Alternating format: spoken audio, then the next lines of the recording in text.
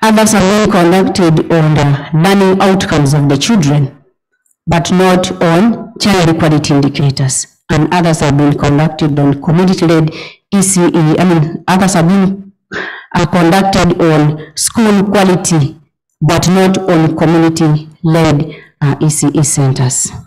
Now, it now gave me chance to actually go to Karamoja and find out about the caregiver, child, and ECE center quality indicators that ensures sustainability at the community level. Now, the purpose of the study was to establish the quality indicators that ensure sustainable early childhood education programs from a community perspective. Objectives of the study actually was guided by 3 objectives. The first objective was to assess the caregivers' ECE quality indicators that ensure sustainable programming from a community perspective. The second was to explore the expected child ECE quality indicators that ensure sustainable programming from a community perspective. And the third one was to establish ECE site quality indicators that ensure sustainable programming from a community perspective. Scope of the study. Content was looking at the 2 variables, quality indicators and sustainable early childhood education, and then the other one is from a community perspective. Geographically, this study was done in 5 districts in Karamoja, and those were the districts that I carried out the study from: Mudat, Napok, Lakapiripirit, Kotido, and Moroto. Scope.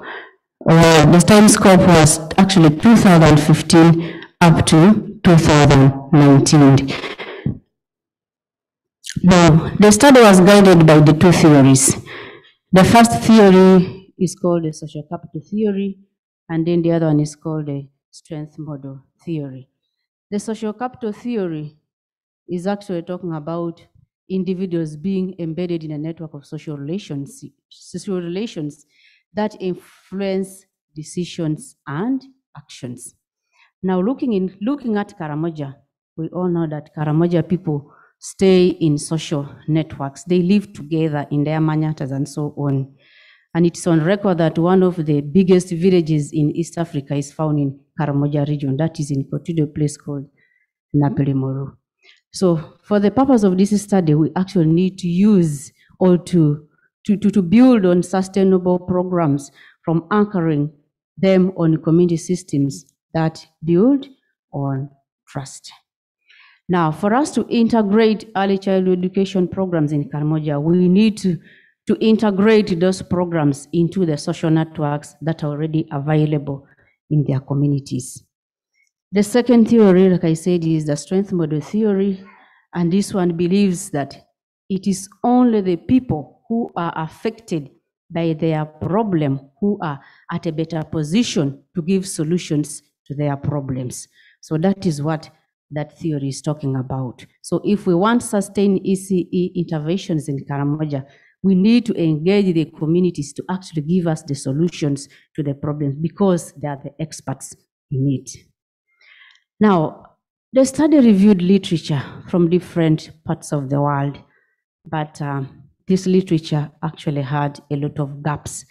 The literature was done according to the 3 objectives, and the first objective was looking at the caregiver ECE quality indicators. And the gap that I found here is that when I read literature, I realized that there's a lot of literature talking about the European perspective, but not actually talking about the indigenous communities. The second objective was looking at the expected child ECE quality indicators. And the quality indicators that were presented in this literature were actually talking about more of schooling quality indicators, for example, proficiency in English, ICT skills, and so on.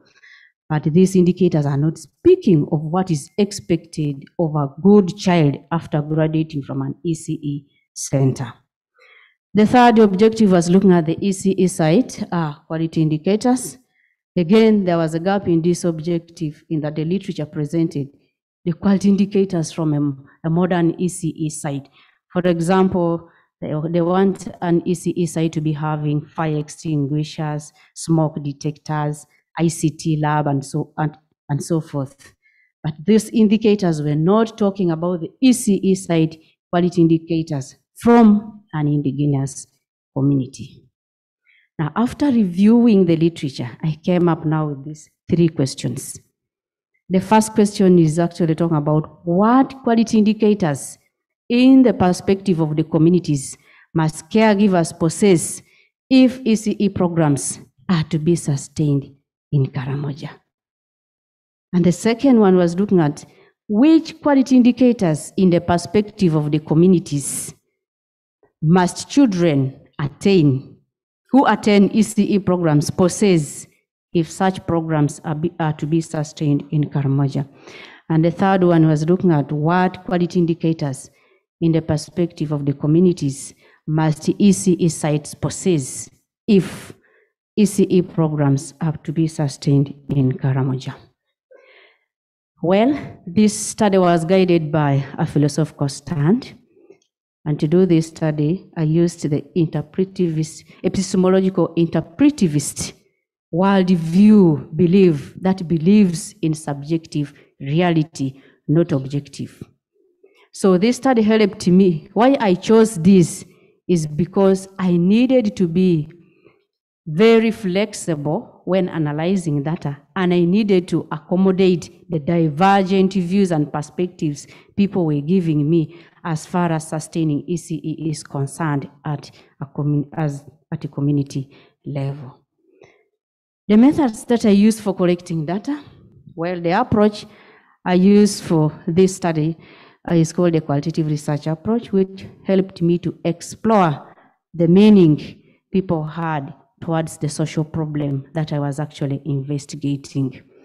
And then I used the phenomenology research design, which actually helped me to explore the phenomenon that I was studying, and that was the ECE sustainability phenomenon. And it really helped me to understand the people's lived experiences as far as the phenomenon of study was concerned.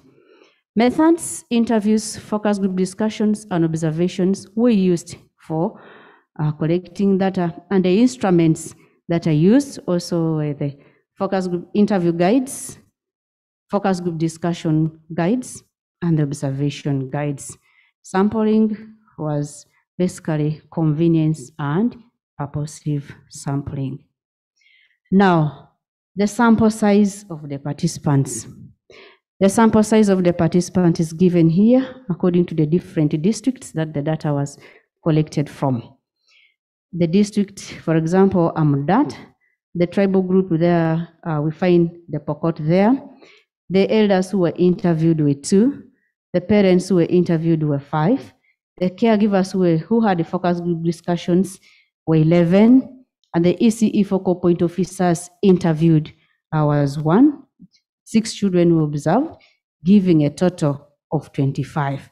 Now, this table here gives us varying numbers of the rest of the participants, because I reached data saturation when I was on that particular number. Validity, trustworthiness of the instruments. I ensured the 4 strategies proposed by Crucell. First of all, looking at the credibility, I did the validation of the instruments by giving different research experts to go through the instruments. And then after that, I piloted the instruments in the districts in the non-study districts. Now, dependability was done by use of triangulation methods, and that were the interviews, focus group discussions, and observations to actually verify the data. And transferability, the study used the data collection instruments that were actually piloted in other districts, but not in the districts of the study, and also included the thick verbatim in the report. And confirmability, a draft report was taken back to the NGOs, field officers, and some of the members in the committee to do the member checking. Data processing and analysis. The data was analyzed by actually following the phenomenology research design studies, and those steps are given according to Moustakas. And what I did during the data processing was, after gathering all the information, I had to read through the data several times. After getting familiarization of the data, I had to generate now the initial codes, searching for the themes, reviewing the themes, defining and naming the themes, and then writing the thick verbatim, and finally producing the report. Ethical considerations. After clearance from Kyambogo University, I went to Gulu Research Ethical Committee to present the proposal. After I was given a letter from there, I went to Uganda National Council of Science and Technology to get the permit. Then when I was given the permit, I went now to the districts of the study, and in the districts where I was carrying out the study from, I visited the district education office to inform the district education office about my visits to some of the ECE centers, and they advised me to go to the community development officer so that I would be able to access the communities. Now, I had to obtain consent from the participants by use of the consent forms, and then obtaining consent for, assent for the children, and then in the report, I used the pseudonyms. I did not include the names of the participants to take care of confidentiality. Now, the findings. To them, these are the ECE quality indicators of caregivers as given by the Karamojongs. They want caregivers who can speak the Karamojong local language to be the ones to teach their children. Any teacher who goes there speaking English, speaking any other language is actually not good for Karamojong, because they are saying, first of all, we don't use that language in our homes. Why do you want our children to be taught using any other language? You want to teach our children bad manners. And that's how the children end up leaving you and going to other places. Because now when you engage them in speaking other languages, the children now will be able to connect to other people and go away from you, and they will not be relevant to you anymore. Now, they also want culturally grounded caregivers. Caregivers who understand their culture. Caregivers who know what boy children are supposed to do, girl children are supposed to do. Not any other person to go there and dilute the culture of the Karamojongs. Then the other one is they want the natives from the same community. They're saying we want people whom we know, how they behave, how they relate with us, to be the ones to teach our children. Any other person whom we don't know, we don't want that person to come and teach our children, because that person actually can even come and teach our children other things which are not relevant to us, the Karamojongs. Then they want role models, teachers who are role models in the community. For them, they are saying, we want caregivers whom we know have not had any bad record in this community. Their children are ever smart, they bathe them, they have never had any quarrel with the wife or the husband, and the public is aware about it. This person actually dresses very well, does not drink in the community, does not fight, and so forth. Those are the people, the teachers they want to teach their children. And these people, the caregivers should actually also be married. They're saying a married caregiver is that one who is psychologically stable. Now, this is a continuation. Should always identify the problems within the community and teach children to solve them, and also be able to relate with what is learned at the site to what is learned at home, and then use the community environment as a learning process. They don't want caregivers who teach children about things that are found in the environment, but they want those caregivers who teach children about how to use their environment. For example, if you want to deworm your cow, which herb can you get from the environment to deworm your cow? Not just teaching them in the environment, we find trees, we find shrubs. No, they want the children to be taught how to manage their environment. So these are some of the verbatims, and this is talking about the culturally competent or grounded caregivers.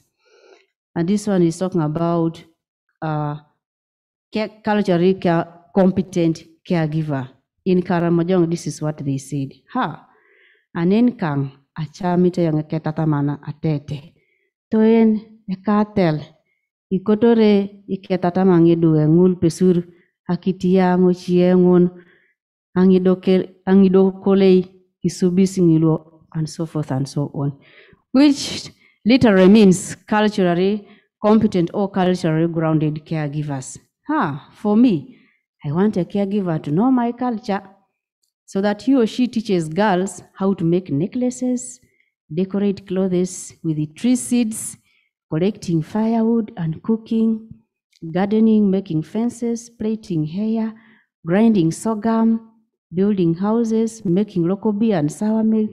Those things help them to earn a living and, more importantly, to be recognized in the community as skilled Karamojongs. Another one said, achamte wange ketataman atete ngol amaike ni ketataman ngidian epit ngol esubere ngicholongo ngayokoi akiduk ngakais, and so on, which literally means I want a caregiver who can teach the boy child to make stools, yokes, construct huts, make water troughs for animals, teach boys to look after the animals, and providing security to the manyatas. These boys should be taught how to treat animals using herbs. Otherwise, coming to school to sing and jump around is useless education, madam. Now, Objective 2. Objective 2 provides information on what the community expects to see of a child coming from an ECE site. But who is a child in Karamoja? For them, they say, for a boy, less than 10 years. And for a girl, immediately the thorn pricks you. You stop being a child. That means immediately you receive your menstruation periods. Whether you receive your menstruation periods at 8 years, 7 years, you are now an adult. So for a boy, 9 years, for a girl, as soon as the thorn pricks you. Now, they expect a good child to socialize with others. Socialization here means they expect the children, when they go to school, to learn how to share things together. For example, they have no problem. There are 4 children sharing one book. They have no problem. 5 children sharing 1 cup of porridge. There is no problem with one child, very many children sharing 1 plate of food. After all, even in their manatas, a family of 10 people shares 1 plate of bread, and they share 3 plates of sauce. So a school that teaches their children to come along with a cup tomorrow, come along with a plate tomorrow, is a school that is teaching their children to be selfish. That is a very bad school. So this is what they mean by socialization. They also want the children to be able to maintain proper sanitation. They all appreciated that sanitation in their community is actually very, very wanting. And they say they wish schools could be able to maintain proper sanitation, to teach our children to maintain proper sanitation, make crafts, like we say, like in the other verbatim, use the skin of the animals, use the tree seeds to decorate things and so on, bells and so on. Solve his or her own problems. For them, they say children should be taught to solve their own problems when they're at school. For example, at home, when the mother has gone to the garden and there is no water, there is no firewood, you don't need to wait for the mother to come and tell you, go and collect firewood, go and pick water. No, an intelligent child should be able to solve his or her own problems. And this is what schools should teach the children. If there is no water, let the children go and collect water without being told. And that's what they call intelligence. Now, they should also be security conscious. When they take the animals out, they should be able to know where is the enemy coming from. Climb the tree, come down, and be able to know where the enemy should be able to is coming from. Now, they should also be taught to read and write only the Karamojong local language, not any other language, because that kind of subject will help them to survive or fit in the community. Actually, they called literacy and learning mathematics as survival subjects. They also talked about they should be able to demonstrate good morals like trust and honesty, and exhibit animal awareness, treating animals, milking animals, taking care of animals. How do you do that? It should be a skill that you use for doing that. And that's what they want the children to be taught. These are some of the verbatims from the participants. Aya kau ka ape achamite yangi kako kuto yenarukit kanguluche emamejie amaikin night nyeketataman atete toyanyutingi borengul kitatamedwe. Socialization. I want my child to learn to live with other children without fighting. So the caregivers should find ways of teaching children to like one another and encourage them to share their things while playing or eating. The third objective is looking at ECE sites quality indicators. And the intention of this objective is actually to establish quality indicators for a site that can make it to be sustained in Karamoja. And one of the things they talked about is they want these sites to be near their manyatas for safety reasons. Anything beyond their manyatas, they cannot allow their children to go there. What if anything happens to them? We'll be able to give them security. So our idea of going there to construct schools far away from these manyatas is actually a waste of time. Those schools will be abandoned. Now, have also active site management committees that link the communities with the parents and allow children to come with the siblings, because the parents during farm work go to the gardens, leaving the young children at home. So if the schools refuse these young ones, the siblings, to come with their young ones to school, then that school is not a good one, because they are refusing other children. Yet it's a school for children. So during the farm work, parents go to do the farming, and the brothers and sisters come along with the young ones to class. Then also have reliable water supply. Because of the harsh weather in Karamoja, they say a good site is that on which has a borehole, a water source, so that their children keep drinking water, because sometimes they have nothing to eat. Then not have actually fenced classrooms. They don't want constructed classrooms for their children, for reasons in case anything happens, their children will not be able to rescue themselves. We are going to be able to, the continuation. There should also be there should be many children in need. For them, they say a good center is that one which has very many children. And the reason behind the center having very many children is that they are attracted to the services in that center. So when they see a center with very many children, they know those services in that center are actually very good.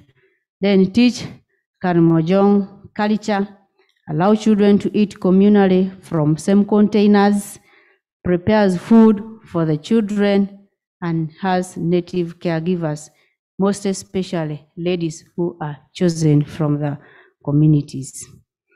Now, these are some of the verbatims. Anen kangachamite esukula tete, which literally means near the manyatas. For me, I want the ECE site to be near our manyatas so that I can monitor the security of our children.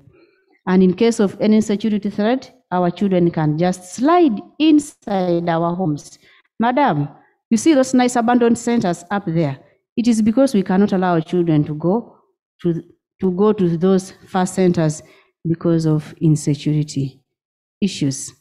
And another one says, high enrollment. For me, I will take my child to a site where there are many children compared to the one with a few children. Let me tell you, madam, when you see a site with high enrollment, it means that is a good site, because children keep going to such a site based on the services provided by the caregivers. Now, these are some of the classrooms in these EC sites. Now, looking at these pictures, you realize that these people came and opened a class here, leaving a constructed classroom, which was a little bit distant from here.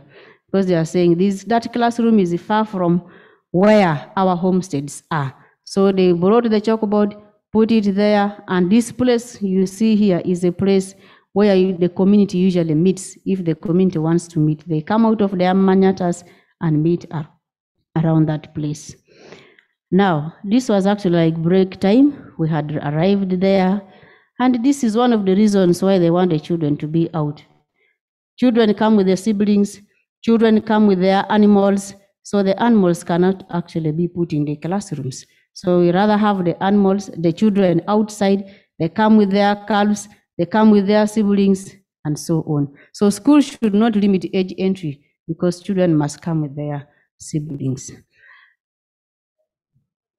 Yeah, this is one of the songs they were singing for welcoming us. Now, this is a bad school for Karamoja. We found this place, very beautiful school, fenced with even a gate, but it was abandoned. We reached there, we found nobody was at school. But when they saw us, they came around and they were asking us why we were there.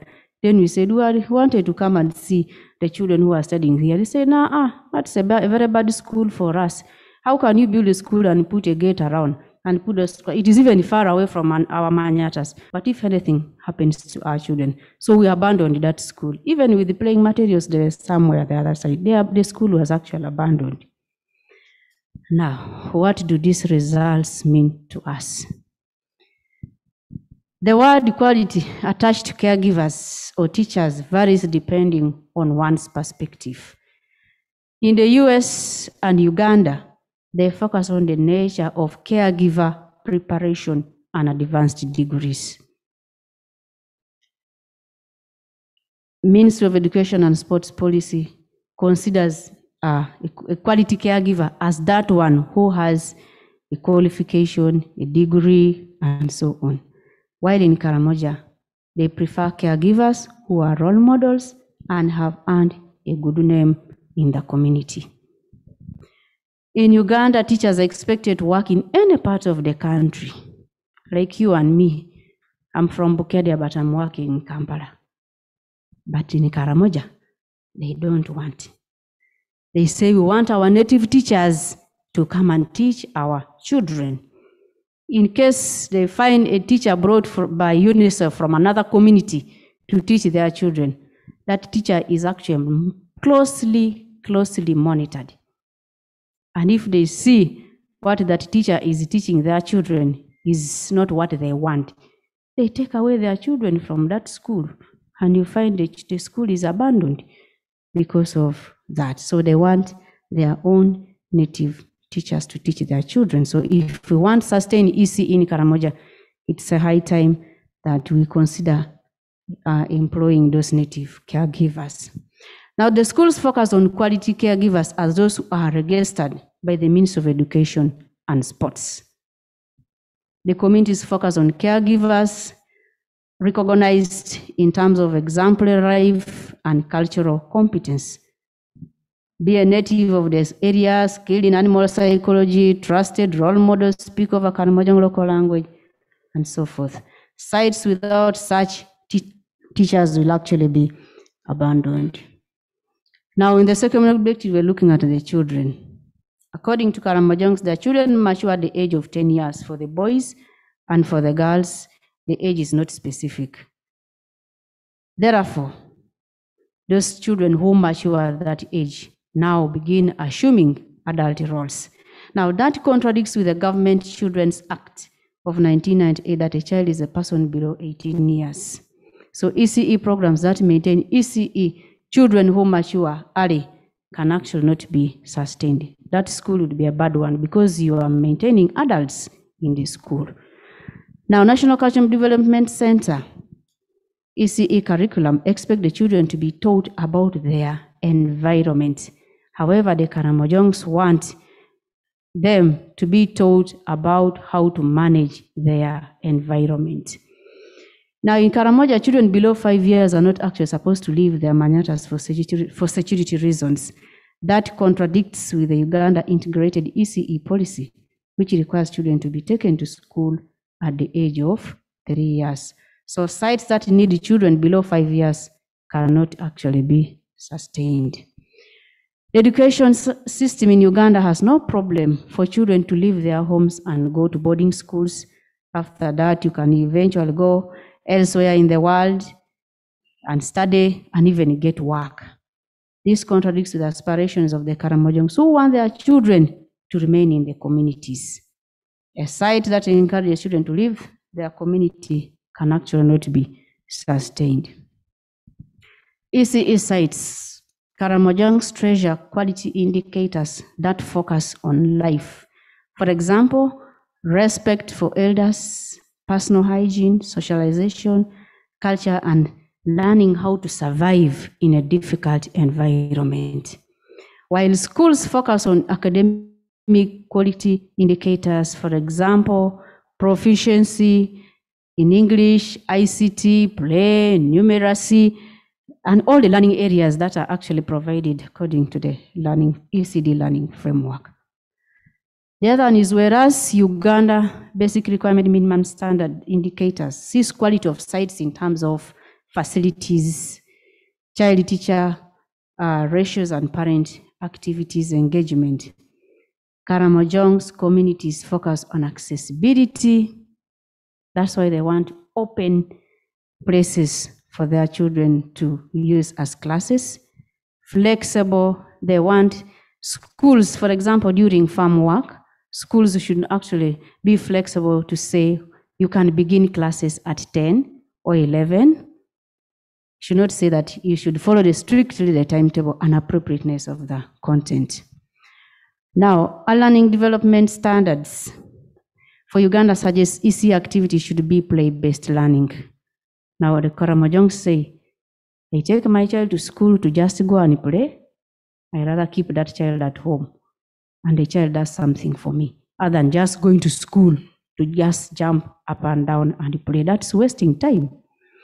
Now, Ugandan classes also encourage individualization. For example, want children to come with one book, one pen, sit on one chair, one plate, one cup, and so on. Karamojongs prefer communal sharing of items. Contribution to the body of knowledge. The study brings out contradictions in provisions of early childhood services between what government standards and cultural quality standards. We as education experts have been trying to implement schooling standards, yet Karamojongs actually prefer life quality standards. Our insistence on implementing schooling standards actually makes the ECE programs not to be sustained in Karamoja. Now, the study has also been able to identify early childhood education priorities according to the Karamojongs. So working with these priorities helps to sustain the ECE programs that may have been misunderstood. So the mentality of getting things and taking to Karamoja will not work. And so if we don't understand this, we shall not be able to sustain ECE programs in Karamoja. Conclusion. There are actually differences in quality indicators between what government is presenting and what Karamojongs want for their children. The education service being provided by various actors for Karamoja people does not reflect the education aspirations of the Karamojongs. Now, the belief that Karamojongs are backward and therefore they need developed persons from other countries or other places to go and force education to them is misjudgment of the Karamojongs. They will always resist those programs. Now, ECE programs should reflect things done in the communities so as to remain relevant, and those ECE centers will be sustained. Many people in Karamoja still hold on cultural ideas and beliefs about children that may be considered as harmful. For example, children maturing at 10 years their reason actually needs to be explored. Now, the school setting in Karamoja do not necessarily have to be formal structures to make children learn. Instead, flexible structures, flexible timetabling, flexible structures can be a good way of keeping children and sustaining ECE programs in Karamoja. And then the other one is lack of compromise between the sites and the communities encourages hatred, increased school dropouts, rejection of caregivers, and wastage of resources. As communities leave supported schools to collapse, immediately the funding stops. Recommendations to the Ministry of Education and Sports. The study found that the people of Karamoja have specific needs due to the nature of their environment. It is recommended that the ECE curriculum is made flexible enough to allow caregivers to value and reflect these practices. And the study also found that Karamojans need ECE caregivers who can effectively practice their culture. It is recommended that caregiver training should include these indigenous cultures or indicators to make teachers relevant in their communities. To the District Education Office, the research found that communities prefer teachers who are culturally competent. It is recommended that persons who allocate caregivers to community sites need to get community consent if those programs are to be sustained. Now, the study found that the ECE sites were not observing the basic requirement minimum standard indicators for education institutions. It is recommended that the District Education Office works with the DES and works with the communities to establish guidelines that actually recognize community standards, challenges, and needs. National Curriculum Development Center. The study found that the Karamojangs want their children to learn more about their culture. It is recommended that NCDC reviews the ECD curriculum to include those things as far as culture is concerned. The study found that most of the EC interventions collapse immediately after funding. It is recommended that the non-formal curriculum initiatives like the special interest group curriculum actually be developed with the community to supplement the national ECE curriculum. And then the ECE sites, the study found that the Karamojangs do not have fixed schedules for activities in a year. It is recommended that the sites provide flexible education schedules to meet the needs of the community throughout the year. Then the study found the Karamojangs want a skilled child after graduating from an ECE site. It is recommended that the ECE sites put emphasis on apprenticeship pedagogy for skills development. To the non-government organizations, the research found that the Karamojangs consider that their children mature at 10 years. It's recommended that the Karamojangs be sensitized about the risks that they engage their children or when they are actually given the adult roles, when they see secondary sex characteristics. The study found that communities prefer teachers from their own communities. It is recommended that NGOs who have an interest in training ECE teachers should train those seconded from the communities. And finally, the research found that one of the items that can sustain ECE programs in Karamoja is availability of food. It is recommended that the community centers be provided with the food. These are the references that I used, and these are my publications. I thank you. I submit, Chairperson.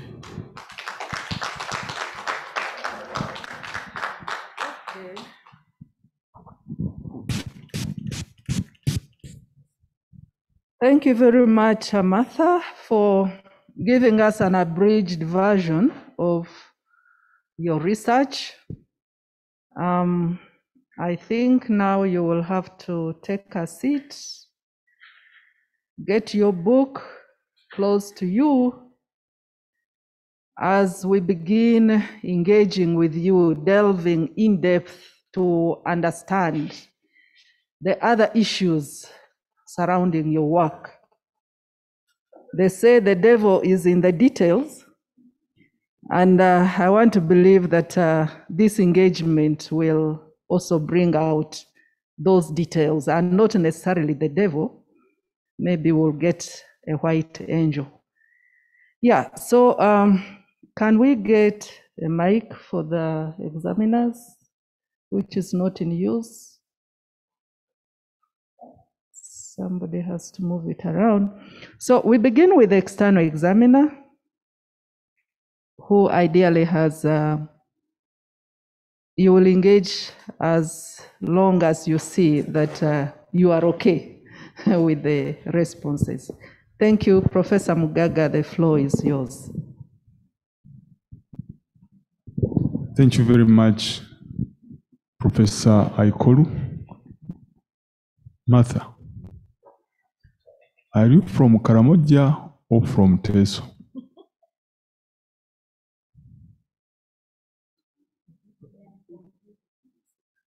And in Teso, do they say Yoganoi or Yalamanoi?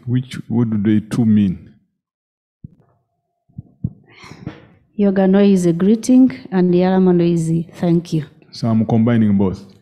Thank you.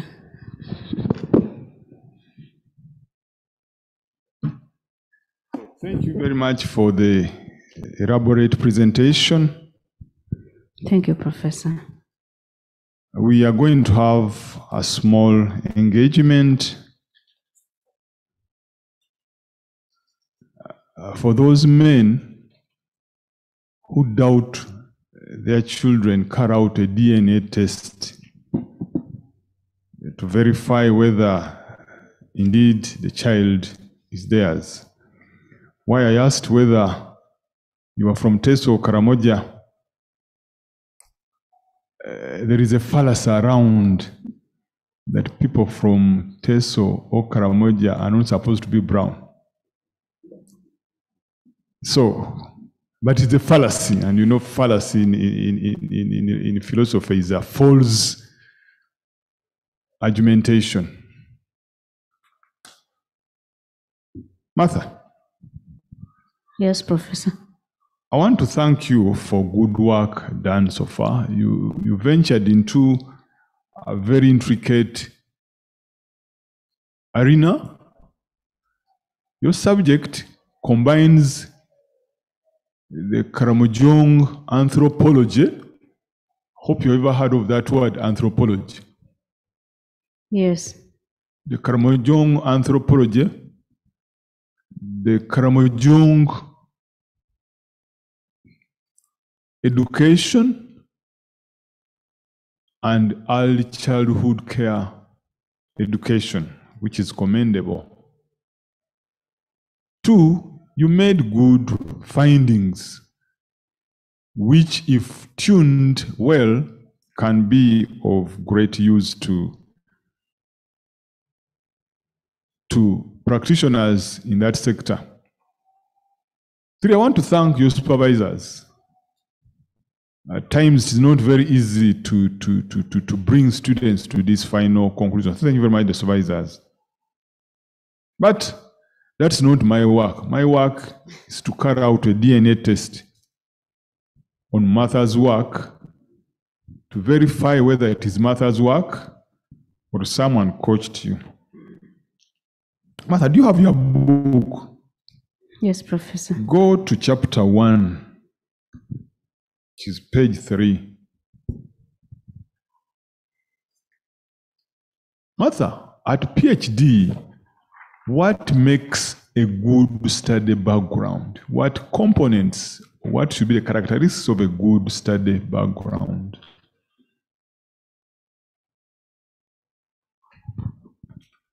At PhD, a good study background should have a lot of information about your study variables. True and false. Because it could be a lot of irrelevant information, but to the study. So a good background should have the history of the study context, a well conceptualized or definition of the key variables, theories about the study, and what is happening, which is the context. Question number 2.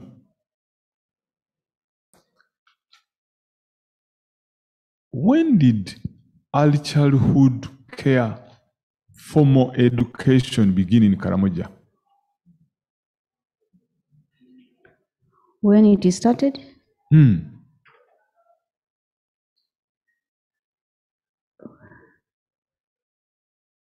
Because when you say quality indicators and sustainable early childhood education programs from a community perspective, a case of Karamoja region, Uganda,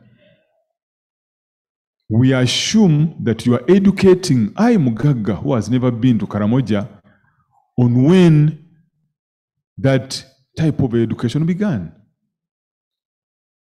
And the next question will be, what type of education, what type of ECD or ECE was there prior to the introduction of that? And that's why I said a good study background should have the history, a historical background. Call it the historical background.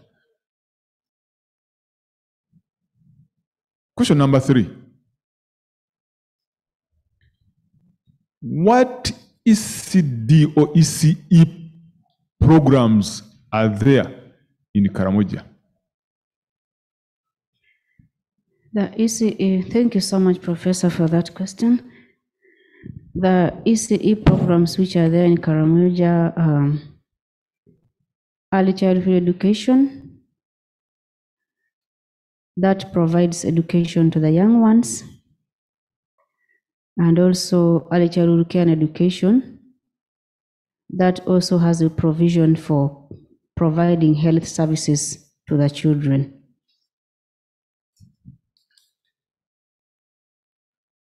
Question number 4. Have you ever come across the National Integrated ECD Policy?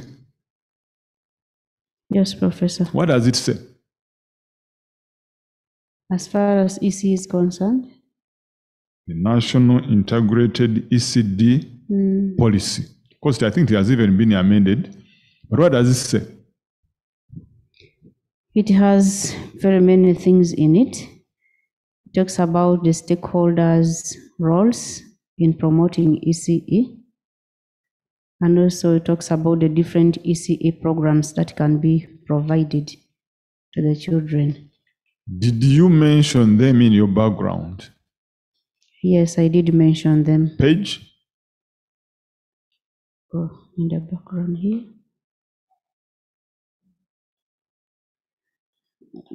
Page 3, I've talked about early childhood education. The first line. Then I also talked about in page 4, I talked about early childhood development.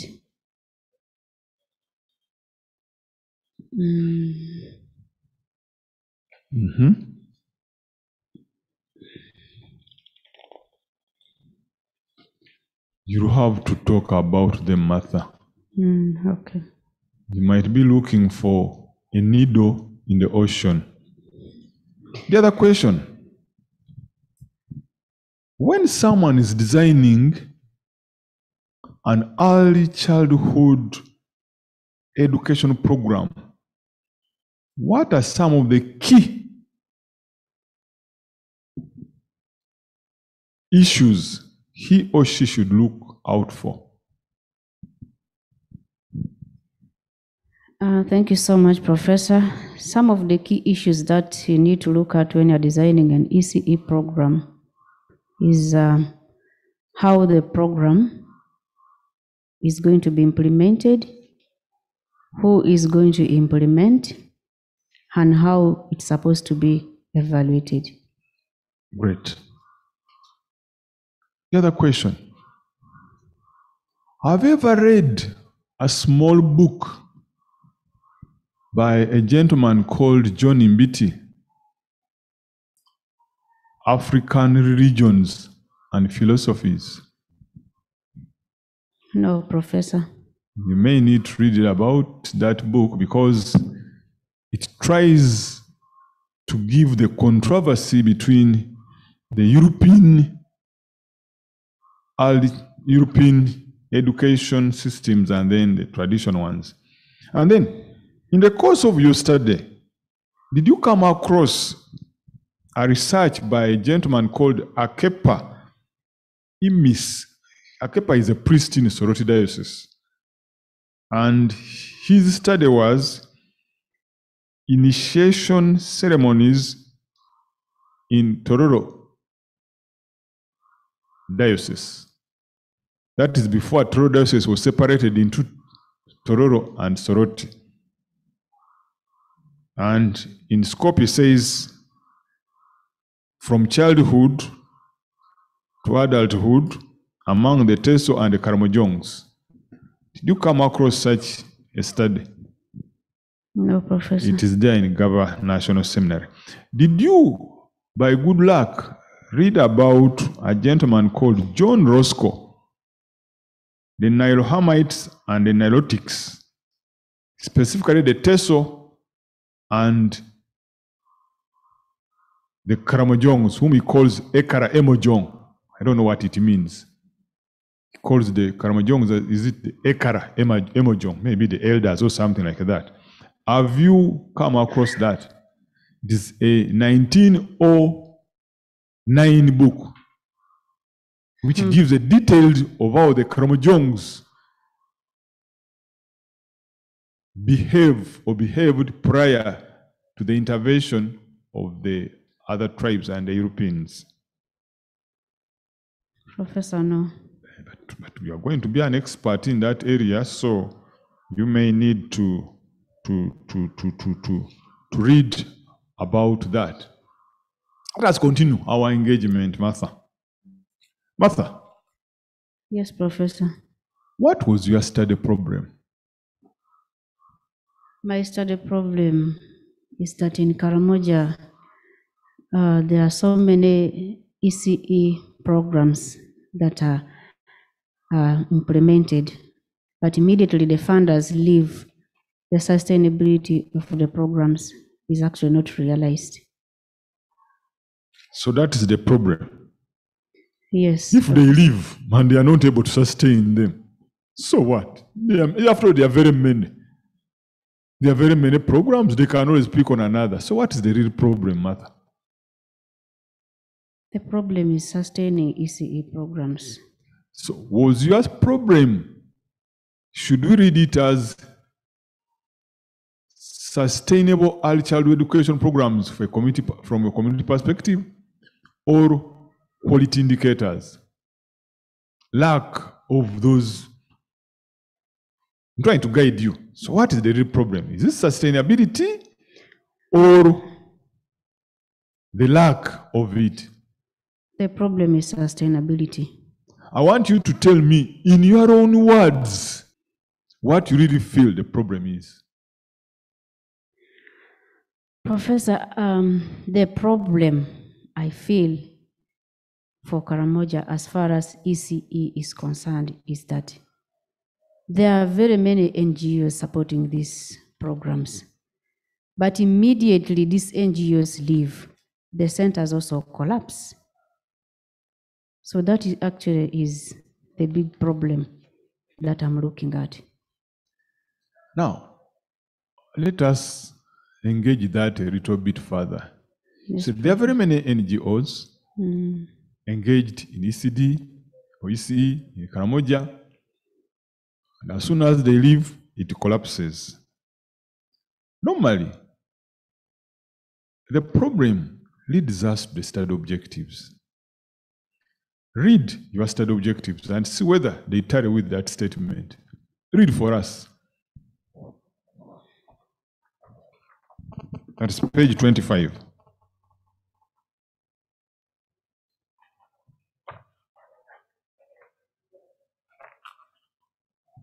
The first objective is saying to assess the caregivers' early childhood quality indicators that ensures sustainable programming from a community perspective. Number 2. Explore the expected child ECE quality indicators that ensure sustainable programming from a community perspective. Number 3. To establish the ECE site quality indicators that ensure sustainable programming from a community perspective. Martha, from what you have said, NGOs come around, provide ECD, they disappear and it collapses. Do those objectives start with that statement? These objectives helps to address the issues of sustainability in the area. Martha, they don't. At least if you can see the connectivity, me, I don't see it. Implying we may need to refine them a little bit. Refine them a little bit to tarry with your title. Okay, For example, you could, and I'm not giving a gospel suggestion, but you can see what of to establish the nature and state of community ECD in Karamoja region. What is it? The quality, then you establish your quality indicators for that community thing in Karamoja. And then sustainability. How is it sustainable? You need to see how they relate with the title. And you see, because of constrained objectives, you decided to go and create a lot of masturbation at the very end. What do I mean? You ended up giving us about 20 conclusions and about 10 recommendations.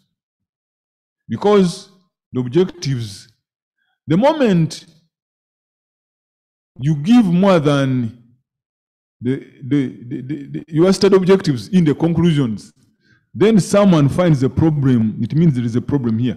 When you look at your conclusions, there are too many. Recommendations, too many. But you have 3.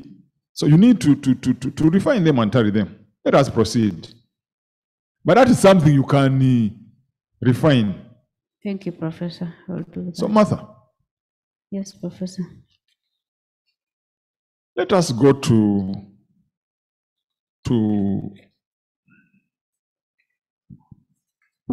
chapter 3.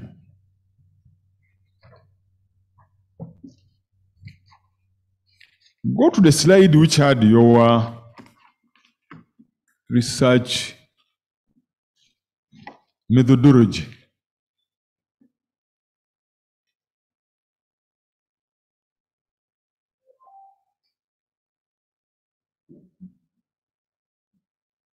Okay. What is a method? A method is like a procedure that guides you to do something. Then what are study tools? Study tools are the same as the study instruments that you use for collecting data. So, are interviews methods, focus group methods? Are they tools? Are they approaches? Interview as a method, interview is a method, focus group discussion is a method, and observations. But as an instrument, it becomes an interview guide, focus group discussion guide, and observation guide. What is primary data and secondary data? What is the difference between the two? The primary data, for example, in this study, the verbatim is the primary data, and the secondary data is the data that you get, for example, from newspapers, journals, and so on. What was your study paradigm of philosophy? Go to that slide. My study paradigm is there. Interpretivist world belief. What do you mean by epistemological interpretivist worldview? Epistemological is knowledge. Knowledge interpretivist worldview. Does it make sense? Or you just so a big good term so that I scare these guys. Let me just say epistemological interpretivist. Knowledge interpretivist. Let us say. Actually, epistemological, it means a discourse on knowledge interpretivist. Does it make sense? Assuming you left out epistemology and just said interpretivist, would it make a difference? No, Doctor. Then leave out that scaring term of epistemology. Others will ask you what you mean by epistemology, and then you run in unnecessary problems. Okay, let us continue. Okay, Professor. Still, what was your study population, Martha? My study population were the caregivers, children, parents, elders, and the ECE focal point officers. Now, what is the difference between parent population, target population, and accessible population? Accessible population is the population that you actually used for collecting the data. And then, beg your pardon, Professor. Parent population. Parent population are the numbers of parents that you. Martha, the number of parents you studied. The number of parents that you actually used. They return you back to the field to study research. No, to the classroom to study research methodology. Parent is the overall study population. Yes. When you say that it is the parents you studied, we shall return you back to a module on research methodology. Then what of target population? The target population is that one that you. As you hear the word target. That you target to. Though Martha, even your supervisor is laughing at you. So, Martha, what do you mean by quality ECD or ECE? Quality. What do you mean by the word quality? How do you conceptualize the word quality? Quality in this perspective, I mean, probably the best that you can get from ECE. The ideal. Okay, thank you, Professor. The ideal. So, how did you define these indicators? How did you get them? From what other models did you benchmark? To guide you, we have models like Montessori, Wardrobe, blah, blah, blah, high scope, and so forth. So, which model did you maybe benchmark? Have you ever heard of Montessori? Yes. What is it, by the way? What animal is that? Montessori is talking about the model of play-based learning. What of high scope? Have you ever heard of that animal? Is it Tuamukeke or Tuajono? What? You see, Martha, why I'm asking you these questions? You are coming out as an expert in ECD. And you're going to attend conferences on ECD. And these things should be on your fingertips. And so when you are looking for quality indicators, you don't just pick them from your head. You benchmark. You benchmark and then show these are my indicators, but some other person, because in literature, should have been shown. The other issue, still chapter 3, which is study on methodology. How did you control for quality of your study? For issues to do with the quality, I did the validation of the instruments before going to collect the data. And I also piloted the instruments before collecting the data. So what are the two terms we use while referring to quality in research? The two terms are validity and reliability. Excellent. I thought you were asleep, but now you are awake. Thank you, Prof. How did you handle issues of ethics given the challenge of the terrain you are studying in? The issues to do with the ethics, after getting clearance from Kyambogo University, I went to Google Research Ethical Committee to present the proposal. And then after that, after I got that letter, I was guided to go to Uganda National Council of Science and Technology. And then when I reached the districts, I visited the district education office, and they advised me to go to the sub-counties to meet the community development officer. And then now I proceeded to the communities. Okay. How did you determine your study sample, Martha? My study sample. How did you determine it? I did sampling to determine the study sample, Professor. You did sampling. Yes, Prof. What is sampling? Sampling is getting appropriate kind of. Okay. So the specific study samples, how did you get them? The children, how did you identify that I have to study this number of children, these parents, and so forth? The children, I intended to observe 3 children, and I did that using the convenience sampling technique. I didn't observe the children. 3 children? Yes. 3 children per center. So, Martha, in research, there are technical ways of carrying out our business. To determine a sample, there is what we call sample determination, sample selection. Determining a sample, you can compute, you can use a table. And then there are some sampling techniques like purposive, convenient, and so forth.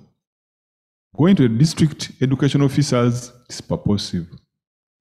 The children, you have to clearly also do that and find out that. Another question.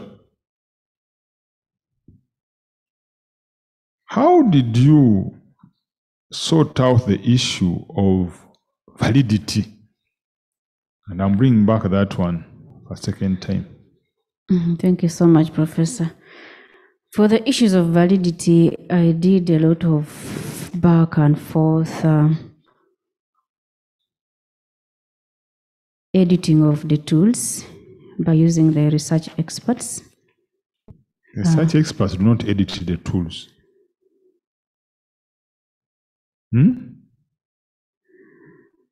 Continue.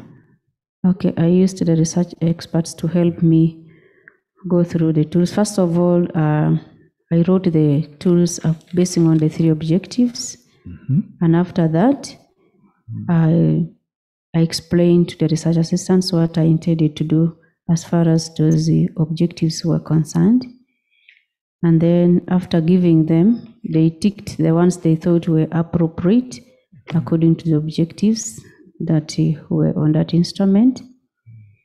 Thereafter, when they brought back those instruments, I considered the ones that were ticked by more than 7 people as those ones that were valid.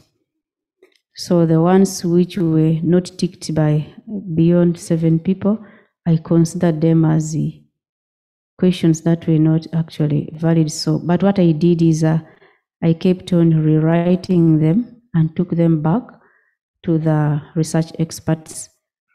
Now, the second time they brought back, some of them had passed and some of them had not. But what I realized that in the process, those which did not pass actually were covered in other questions. Martha, from your study, yes, Professor, give me 3 salient study findings corresponding to the 3 objectives you present, 3 salient conclusions and 3 recommendations. The findings I'm going to present based on the objectives. As far as the early childhood quality indicators are concerned, the Karamojongs are saying they want caregivers who are culturally grounded, speakers of Denga Karamojong, and native speakers. So first of all, put for us the study objectives.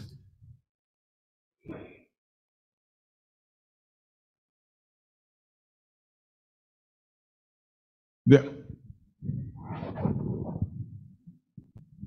So give us one finding corresponding to objective number 1. The finding for number 1, they want caregivers who are actually natives who come from within that community. They want caregivers who speak Danga Karamojong local language, and they want caregivers who are actually role models. Then objective 2, they want children. No, I told you one finding. Okay, one finding. One finding, one conclusion, one recommendation. Okay.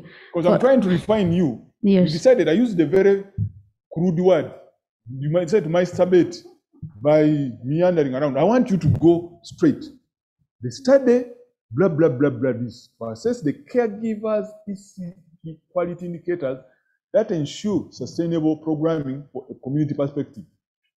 Number 1. Number 1, taking the native caregivers. And one of the conclusion is that if we are to sustain EC in Karamoja, we need to employ caregivers that are seconded by the communities who are actually natives. The recommendation? And the recommendation is that the study found that the Karamojongs prefer people, people who are actually known to them to teach their children. So it's recommended that we need to employ caregivers who actually come from the communities. Now, the second objective, to explore the expected child EC equality indicators that ensure sustainable programming from a community perspective. One of the answers given here is that they need children actually to be taught how to socialize while they are in these ECE centers. Now, the conclusion here is that for us to sustain ECE programs in Karamoja, we need to understand in depth. We need to understand in depth to handle children while they are in the ECE center. For example, we talked about teaching them how to share same containers for eating, share a book, share a plate, and so on. And the recommendation here is that the study has found that the ECE, in order for you to sustain the ECE in Karamoja, we need to actually encourage the children to socialize with one another. So it's recommended that the teachers be guided on what the Karamojong aspirations are as far as their children are concerned. Then to establish the ECE site quality indicators that ensure sustainable programming from a community perspective. The answer I'm giving here is they need the ECE centers to be near their manyatas. Now, the study has discovered that for us to sustain ECE centers, we need to have the ECE centers near the manyatas. So those organizations that are actually supporting ECE activities in Karamoja should consider this if they want ECEs to be sustained in Karamoja. Martha, are you very happy with the flow? You see, you need now to refine the language in your book. Coincidentally, the data is there, but the way you present it does not tally with the objectives. Number 3 says to establish the ECE site quality indicators that ensure sustainable programming from a community perspective. And I thought simply the study found out that the following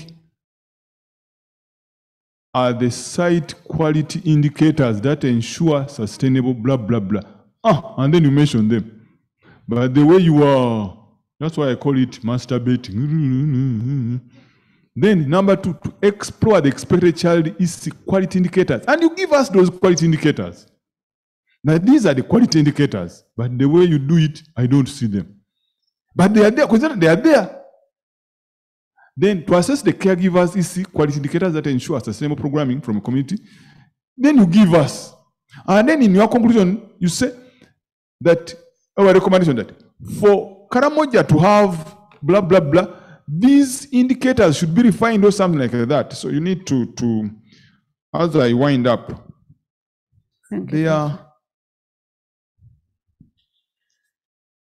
why did you choose Karamoja and not Teso? After all, even Teso, borderlines like Toroma have equally problematic. By the way, I've worked in that area. I've worked in Toroma. I'm a man who had my education in Nagongera before Sorota and Tororo separated. So I worked in Toroma. That was 81, before Teso became a desert. So I know that area. So why did you choose Karamoja and not in other area?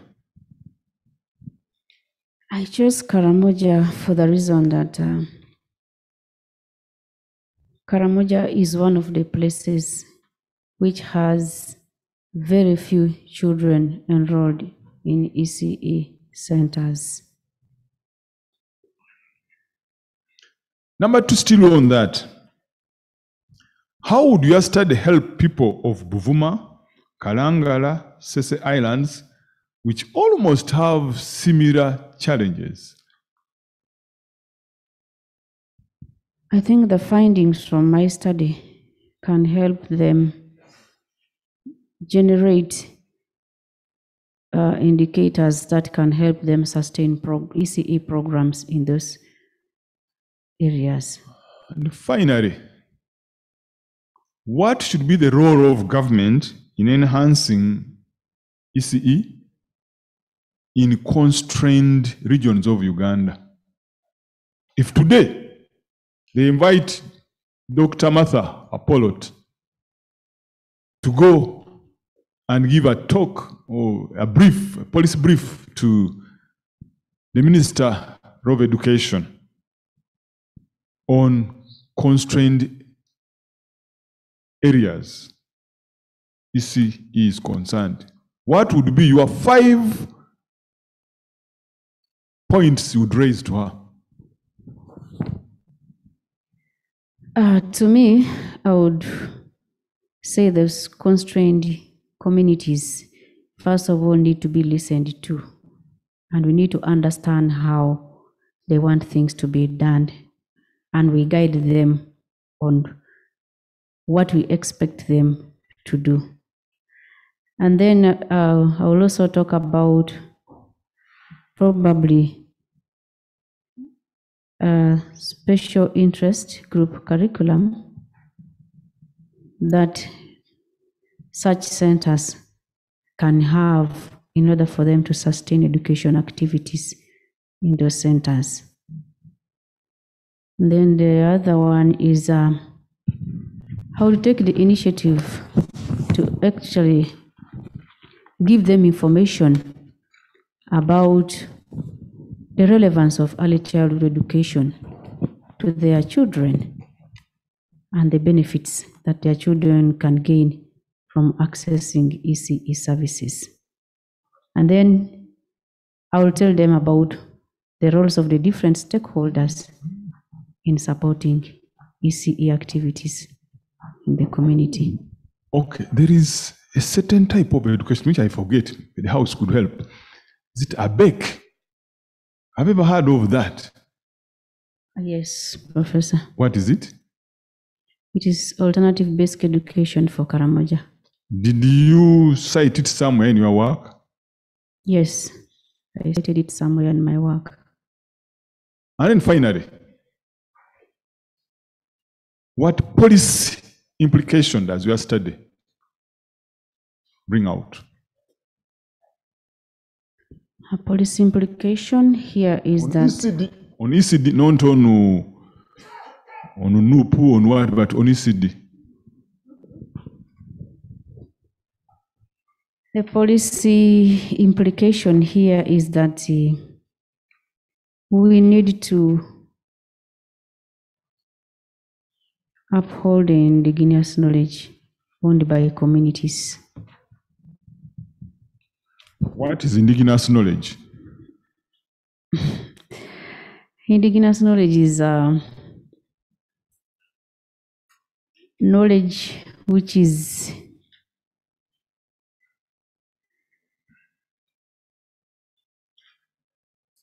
Professor, maybe I need to.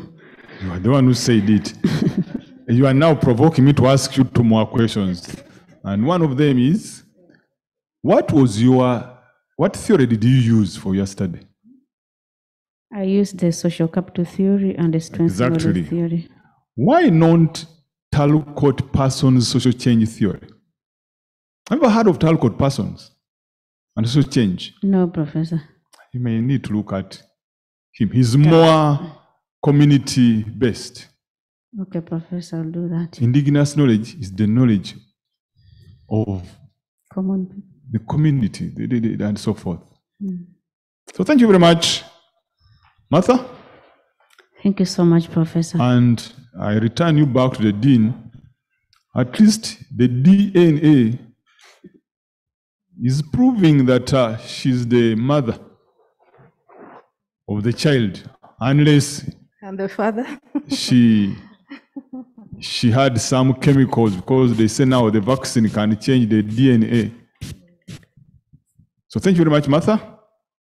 And try to make corrections on your objectives, corrections in chapter 4, especially ensure that your conclusions and recommendations tally with the study objectives. It becomes very outrageous to have 3 objectives and 20 conclusions and then 15 recommendations. They use that crude word that you are masturbating with research. And you don't want someone to use such a word. And at times, why at PhD, you should be very careful with your work, because you are teaching at the university. A student will pick out your work from the shelf and will be very embarrassed. Thank you very much. Thank you very much, Professor Mugaga, for that good interaction. I picked interest in your question. If Martha was to advise the minister, what would she say? And I quickly looked through Martha's work, and there's one classic book, education book, that could help her, and that is by Paulo Freire, Pedagogy of the Oppressed. How to determine content for a liberating education, education that liberates.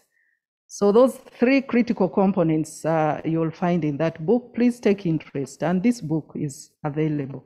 Check Aristoc if you want to do that. So our next examiner will be Dr. Lydia.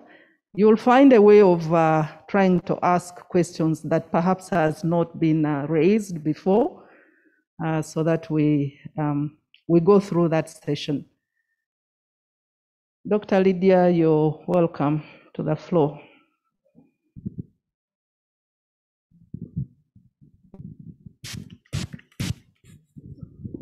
I don't know why. Okay, it's fine. Good morning. Good morning. Still in the morning anyway. Yes, good morning, Martha. Thank you, you and your supervisors for coming this far. I'll go straight to my interaction with you. I'll start with the title itself. You later on, I find out your study is a phenomenological study, meaning that you're dealing with lived experiences. When I look at your title, you're talking about a case. So then I start to wonder if you're dealing with a case study or maybe that's something you need to rethink.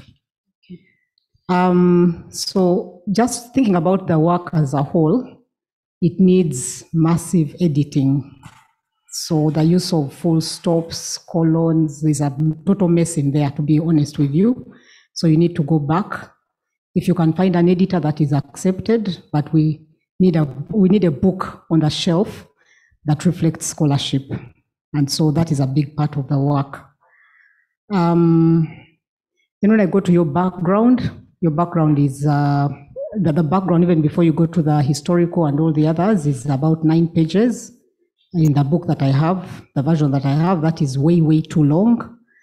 And in establishing your background, you're supposed to show a gap in the knowledge.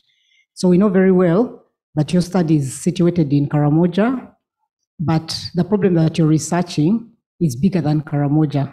So could you, if your problem is about the lack of community-based input into ECE, then that should be what you problematize, and then you have the literature there.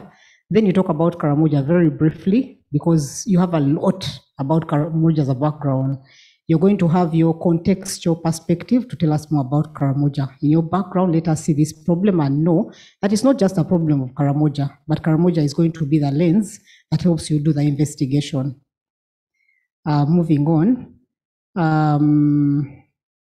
When you go to that contextual background, it is very thin.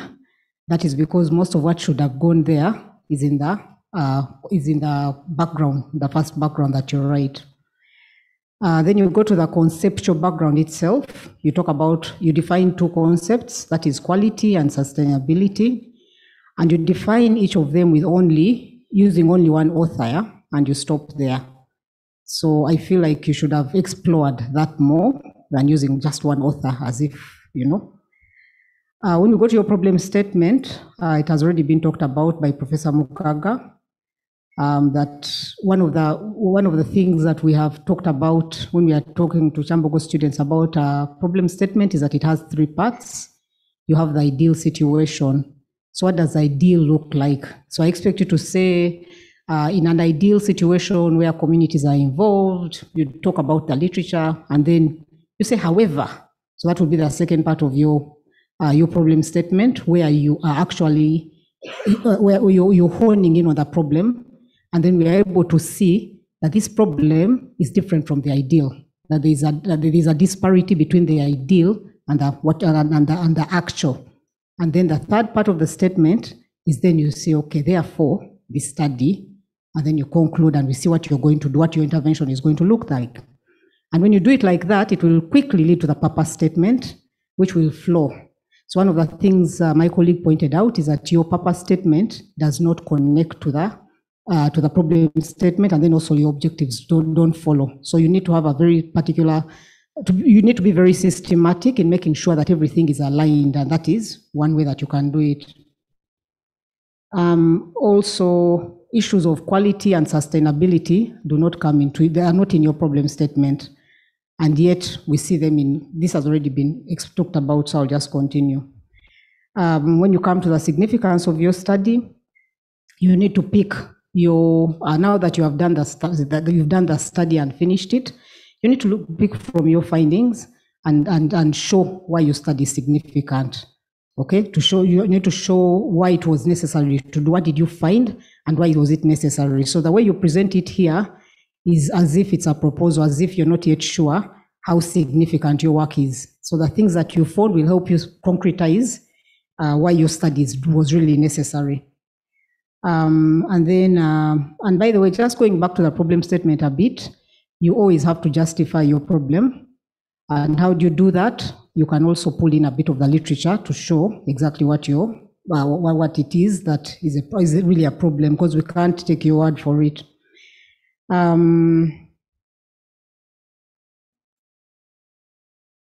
So this is just an issue of writing.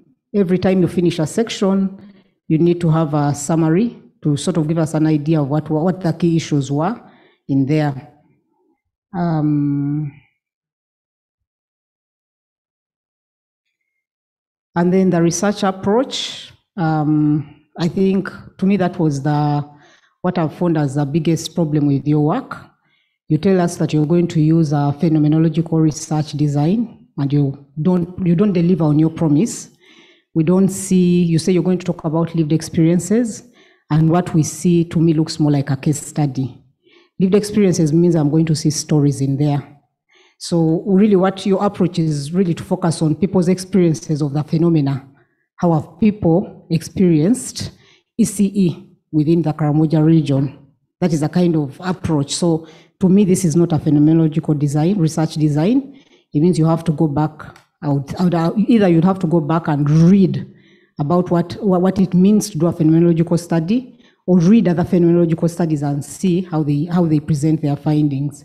Otherwise, you would have to call this a case study, because there are no stories.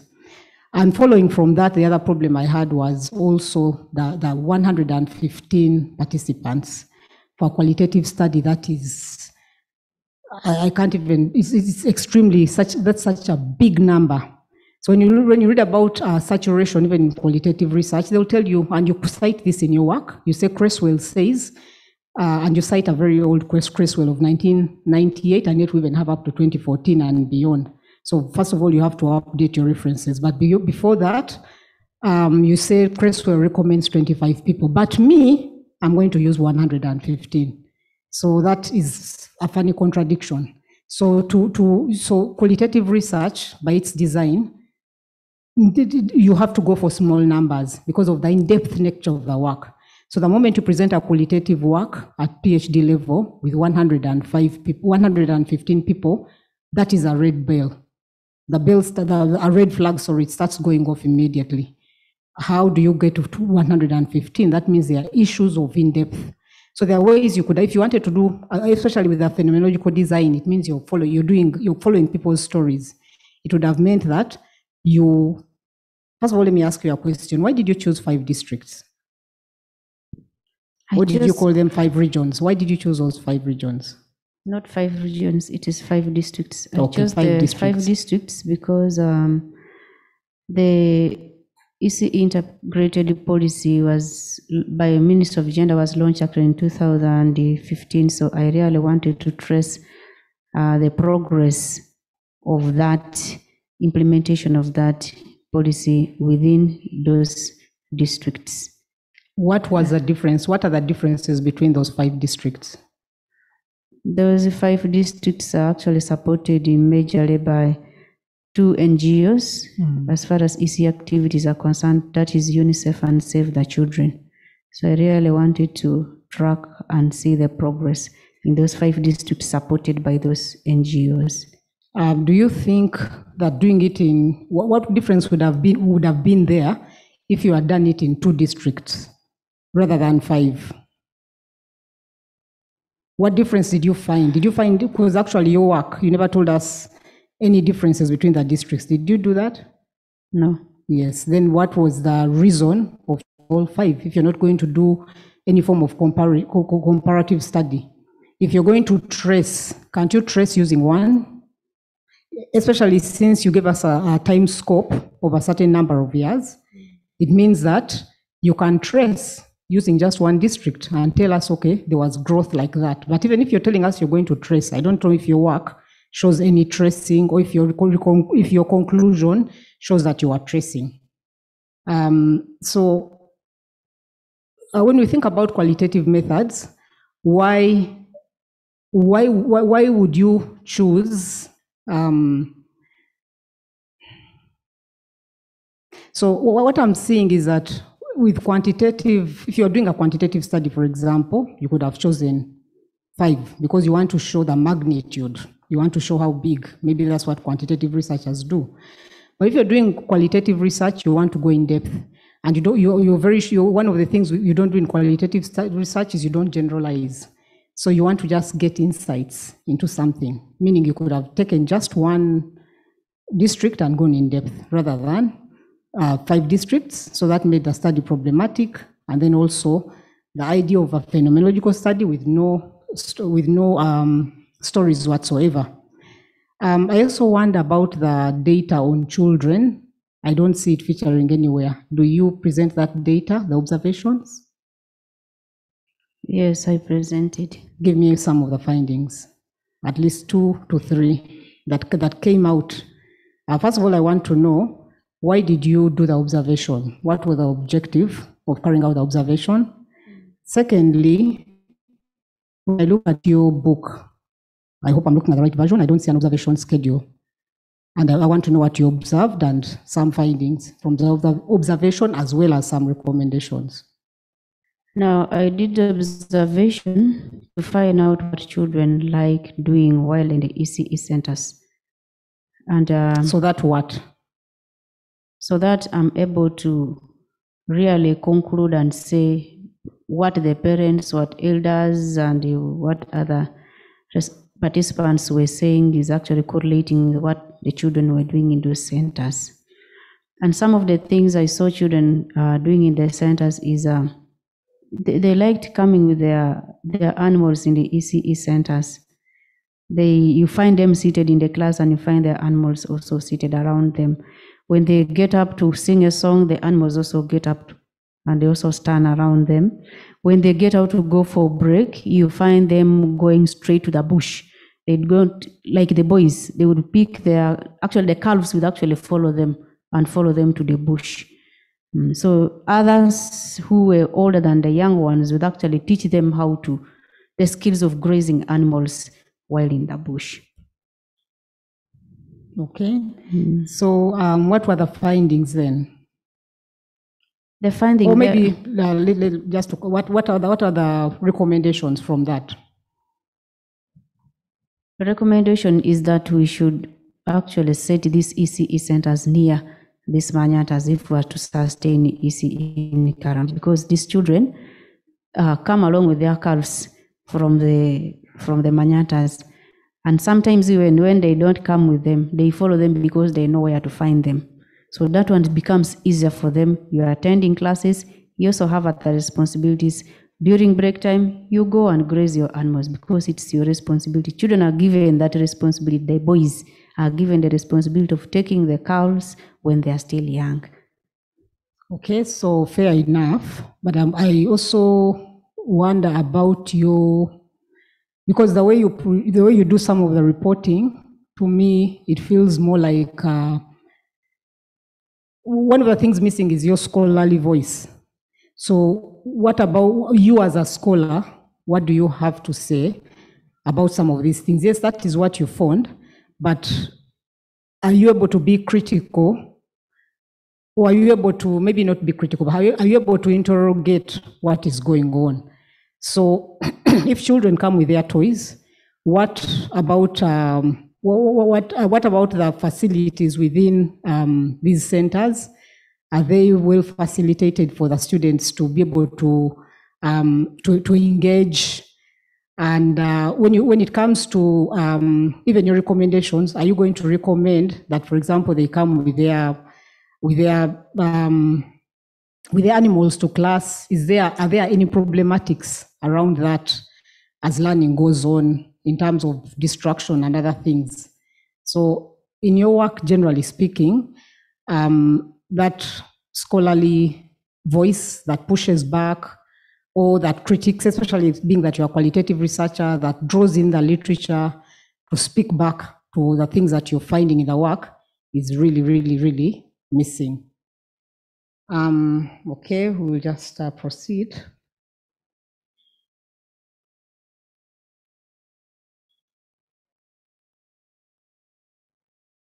Okay, I still want to go back to the phenomenological research design. I want to know, Martha, why did you choose that research design? I chose the phenomenology research design because I wanted to get those lived experiences as far as the phenomenon of study was concerned, and that was ECE sustainability. And I wanted to understand in depth their stories as far as what they would wish actually to have in their communities in order to sustain the ECE centers. And I felt it was the only approach which was appropriate for me to dig out those narratives from the participants. But did you, does your work reflect stories? Because what some of the methods you used, for example, you have focus group discussions. I don't know how you're going to get at stories. I also looked at the kind of questions that you asked. I also, when I look at lesson observation, maybe observing those children could be that you, as a researcher, you're going to construct the story that's going on, but you haven't spoken to those children, so you don't really know their stories. When I look at your interviews, I saw a question on something like, what has your life been like? Then I wondered, what do you want this person to tell you? So I felt like some of your questions were not really directed at picking out stories. So actually, one of the things I'm going to recommend you to do strongly is to be very strong on methodology, because tomorrow you're going to be instructing our children, our students of the nation. And if you claim to be a qualitative researcher, then you need to sit down and do the reading. So one of the things I picked up on, for example, is when professor asks you about your philosophical stand, and the way you use the word epistemology, you could tell that you didn't understand what this word meant. So just go back, pick up Creswell 2014. It's one of the ones that I really usually recommend. Just sit down and read. Read about everything. Read about observations. Read about how you come to your philosophical stance. Know what ontology is. Know what research designs are. That will guide you into putting this work where it's supposed to be. Because now, as it stands, it's not a phenomenological research design. And then the other thing I saw in your work is a tendency to define, rather than tell us how you're going to use the interviews, how you're going to use a certain perspective. You defined, an interview is this, and you went on and on about it. Qualitative research is this. You defined qualitative research without. The main point is for you to really show us how you do more. Is actually the statement we use is do more showing than telling. Don't tell me. So when I go to your data analysis, for example, you pointed out the conformability is going to be shown, and thick description will be used, but that doesn't tell me anything. Transferability will be, then even my subjectivity statements will be there. There's no subjectivity statement in here. As a qualitative researcher, one of the questions that Professor Mugaga asked you is, why did you choose Karamoja? And as a qualitative researcher, if you had done your reading, you'd even have a section on what we call positionality, where you come out and tell us, I chose Karamoja because of this and that and that. You tell us your biases, you tell us who you are as a researcher. And in fact, one of the things you did in this work is to tell us that in order not to be biased, you're going to do I don't know what. But qualitative researchers are biased, and they are fine with it. Okay? The only difference is they interrogate those biases. They come out and say, you know what, this is who I am. And this is the angle that I'm taking. This is where I'm seeing what I see. And this is what I might not see because of the angle of where I come from. So in qualitative research, if you do your reading and go in depth there, you will know there's no problem with bias as such, as long as you interrogate it.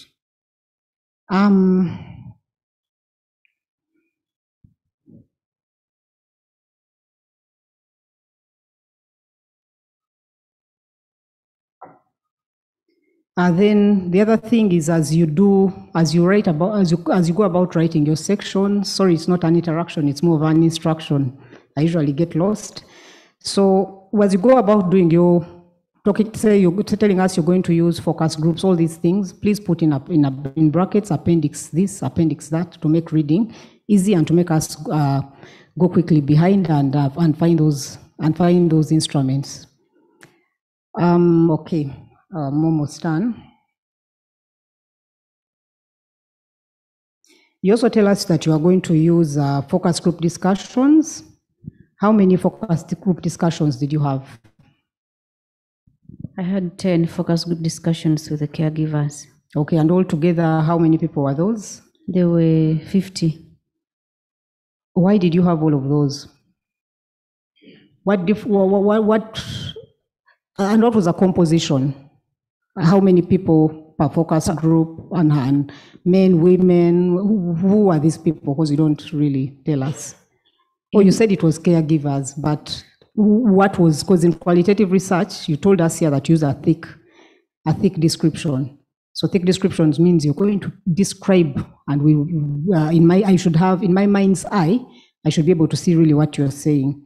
So it means that you have to have done that description, which was not here. But I wonder, go back to my question, how many, what was the composition like in the different groups in terms of gender and even numbers? There are 10 groups, but how many per group?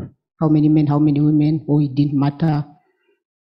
Well, thank you so much. In each focus group discussion, there were actually 5 participants. The other challenge I had with the gender is most of the caregivers were actually ladies. But in a case where I found they were also men, I would actually consider all of them to be in the focus group discussion.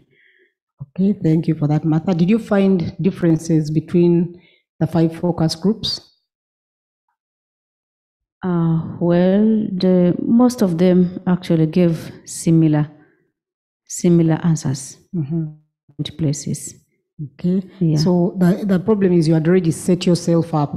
You set yourself up and said, I'm going to do 5 districts. Therefore, even if you reach saturation, you had to do 5 districts. So that is the problem where the gap is, your gap in attending to the literature.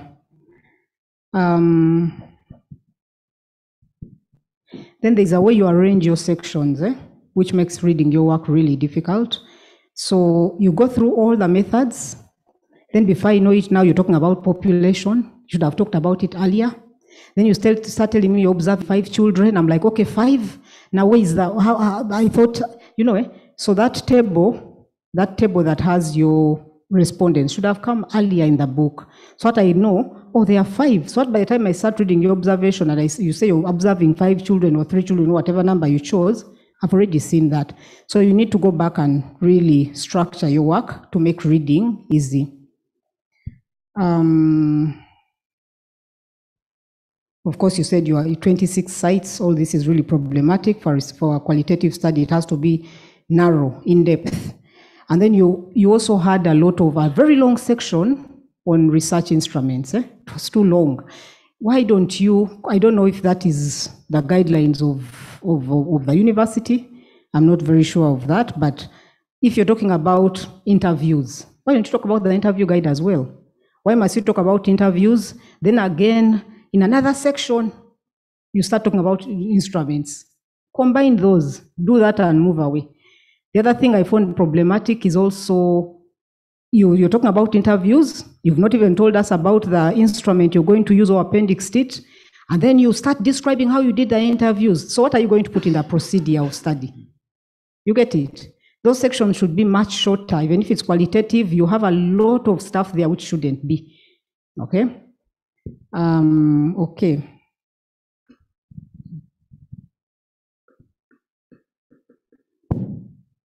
Then piloting your study, you had, I think, I don't know how many pages you had on piloting. Just something very short, unless you're reporting what you found in the pilot. But if you're just describing piloting and putting in literature, no. So all the methods that you choose, you need to justify them. Why are you doing focus group discussions? Explain a little bit. Why are you doing? Then you use the word measurements. There are words that you use as a qualitative researcher which are problematic. You have the words variables, measurements. You need to interrogate that. You talk about data collection procedure after validity and reliability. So you need to go back and find out what the guidelines say. The page on ethical issues, too long. I don't know how many pages those were. When it comes to your findings, Martha, the way you report your findings, I want to first ask actually, how did you do your coding, Martha? What was your process for coding your qualitative data? So even before you answer that, by the way, when you're talking about your procedure, you need to tell us which method did you, because you had so many methods of data collection, which one was first? How did you do it? Which one was second? Like that, leading us up to the analysis and also describing it. So what was your method like of your coding process? What did it look like given? No, let me leave it at that. What was your process like? After getting the information from the instruments of data collection, I had to read through the data several times to understand the information that I had got. Then now I started getting the codes from the data. And after getting those codes now, I had to revise them again. And then after doing that, I now based the coding according to the themes. Okay, so you picked up an interview guide. So first of all, let me take you back a bit. What was your data analysis process like? Tell me, I did this, then I did that, and I did that. The data process included familiarization of the data after collecting data using all the instruments. What does familiarization mean? To understand, to read through the data. Good. I want you to use that kind of language, even in your book. No abstract, no big words. I read through the work. Go on. Yes, I read through the work several times. Then I started now getting the codes. Did you transcribe? Yes. Okay. So transcription was your first process. Then you read through. Yes. Then after that, I now go to the codes. After the codes, I now started coding according to the themes. So when you are coding, did you pick one interview transcript and use it to code? Did you pick several? What was that process like? No, I picked all the instruments. And coded all of them? Yes. Then I moved to getting the themes. Okay. For the codes. So the themes came from the codes. What did you do with the codes to come to themes? I now looked at, for example, I wanted to report my data basing on the objectives. Okay. So I took, for example, objective 1 as the theme. Then I wrote the codes basing on that theme.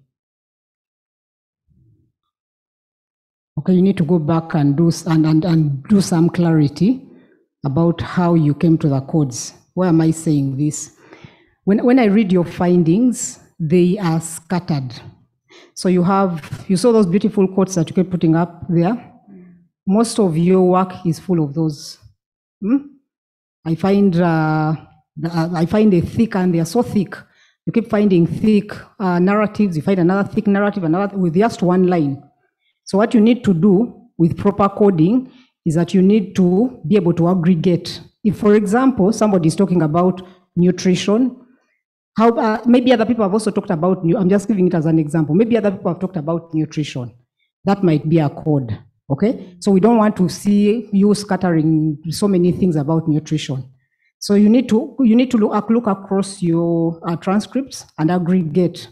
So that, I don't even know if I'm coming through clearly. So that by the time you qualify something as a theme, there are many examples to illustrate it, okay? So you make your point that you found this and this in the data, and then you put maybe one or two quotes. And then you can also do some paraphrasing. So I want to see more, I want to see less, and qualitative research, of course, our data is in the quotes, but these quotes have to be supporting something. They don't have to just be standing on their own, because when I look at your section on findings, it's as if it's as if you're just slapping there, you're just throwing your quotes in there without really picking out what the meat in that is. And even as I saw your presentation there, as a qualitative, I don't know what order you went about presenting, but as a qualitative researcher, I would have wanted to see the emerging findings and a quote, the emerging finding and a quote, but you gave us findings and the quotes on their own. So it sort of gave me a sense of how you are thinking. These things are supposed to be integrated. And then I also wonder about your data.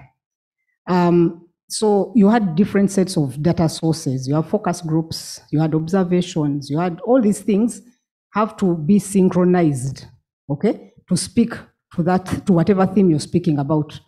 Okay, if the children, if one of the findings that came out, and maybe when you're looking at the third objective on sites, had to do with, okay, so I have to wind up my interaction.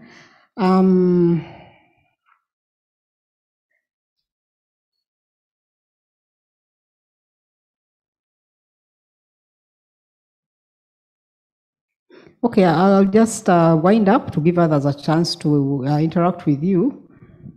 But one of the things I would also want you to think about is I heard you talking about using research assistants.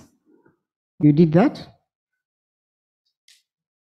Did you talk about research assistants, Martha? Yes, I talked about the research assistant, but actually I meant the people who helped me to translate.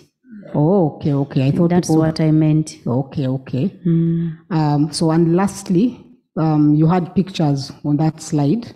The ethical issues around taking pictures of children and showing their faces. I don't know how you engaged with that, but that's something to think about for today and also for future work. Do you have permission to do that? And what are the ethical issues around that? Thank you very much. Thank you so much, Doctor.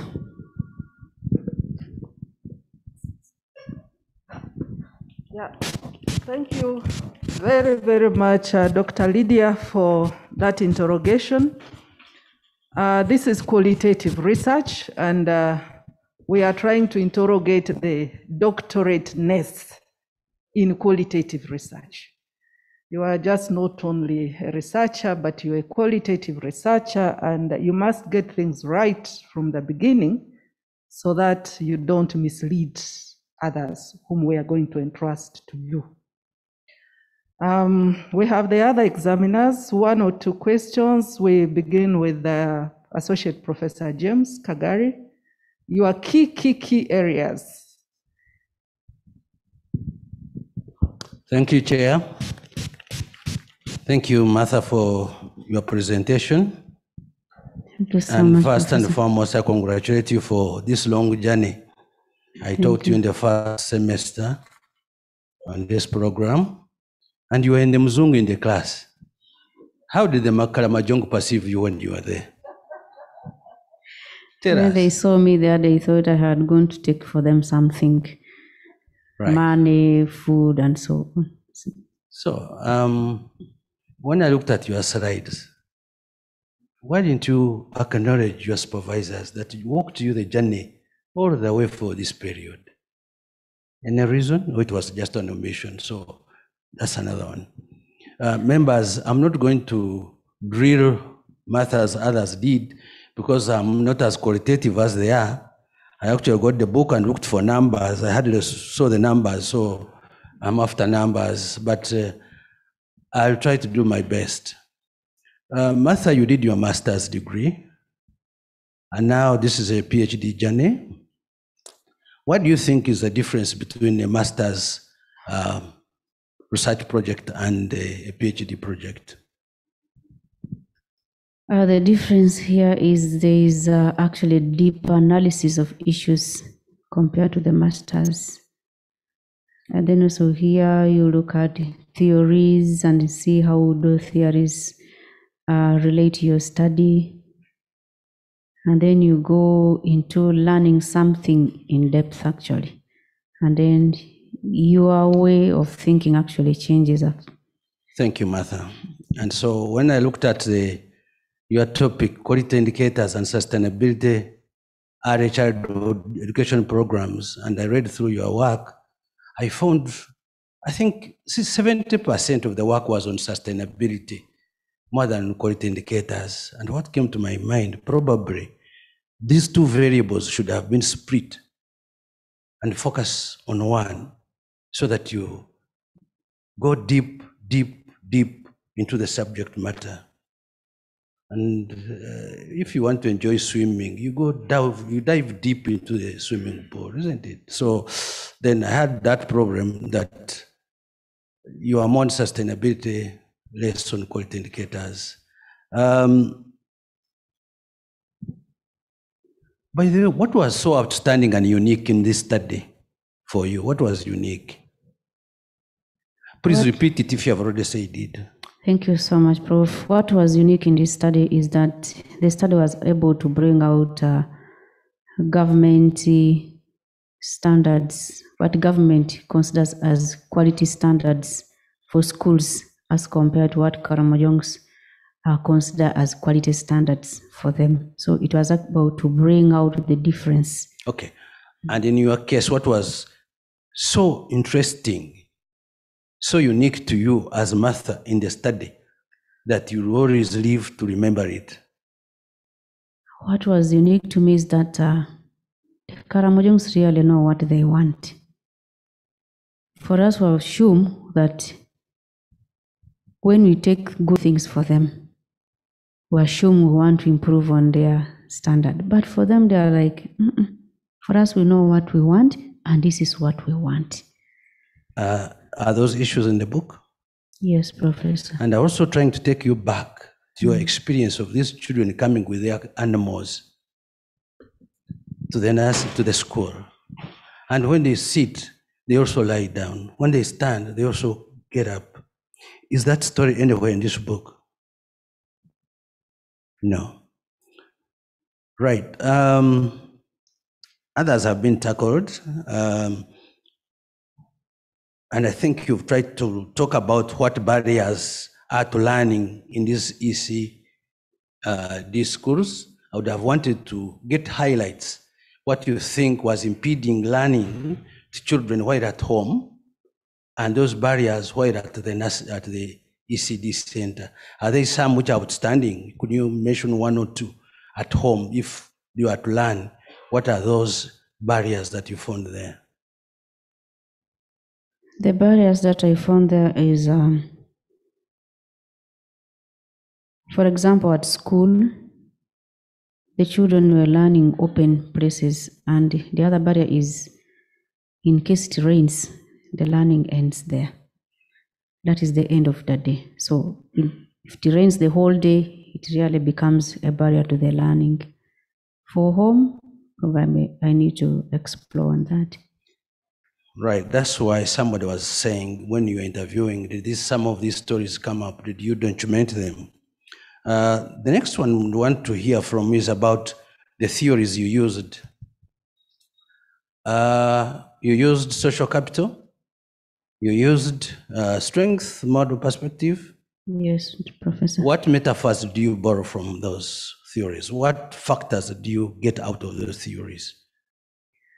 Did you unpack them? First, looking at the social capital theory, it focuses more on the social networking and trust built in groups. So, to what extent did you embed them in your write-up from the beginning up to the conclusion? Do we see them in play and we keep in flow with those metaphors?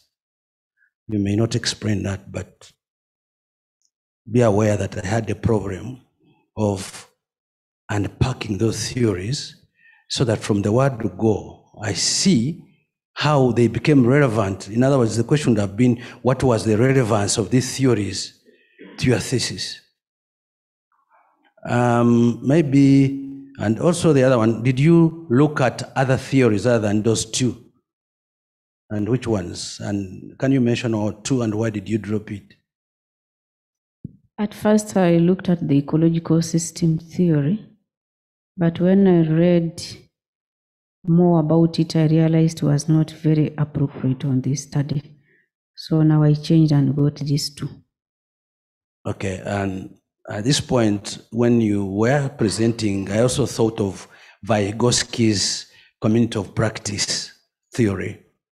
Because here you are, you want to develop the EC discourse, you go with your knowledge, but they also have their indigenous knowledge. So you're not going to impose your knowledge you've gone with to the Karamojongs because they know what they want and they know it. So you learn from them, they also learn from you, and then you develop, but you don't have to use it, but you can read further on Vygotsky's theory of community practice. Thank you, Prof. Now, someone has also already brought up the issue of the statement of the program.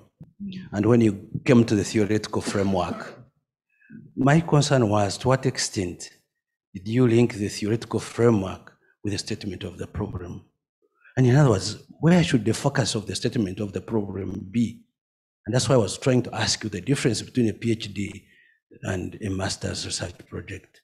So where did you pin your statement of the problem so that we see those metaphors evolving through the whole project? So that is an observation.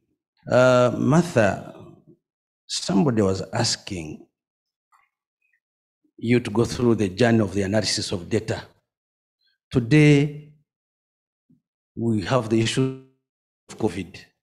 It has also changed the way we behave, the way we act, bringing on board issues of technology. And yet, we're already aware that technology is driving the way we work and how we do our things now in our workplaces.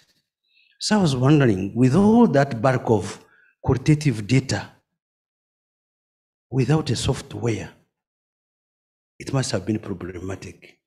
And yet in your book, somewhere, I think it was by error, you mentioned in vivo. So I wanted to know whether you used in vivo or you never used it. Did you smuggle in the aspect of vivo, or you know what in vivo is? What is in vivo? Prof, thank you for that. I'm going to work on that one. Then, validity, issue, the quality of data kept coming in, and even in methodology. So you have already cleared one aspect of research assistance, which was an issue. But I want to get one of the slides where you have the Kyambogo writings. Can we have that slide there?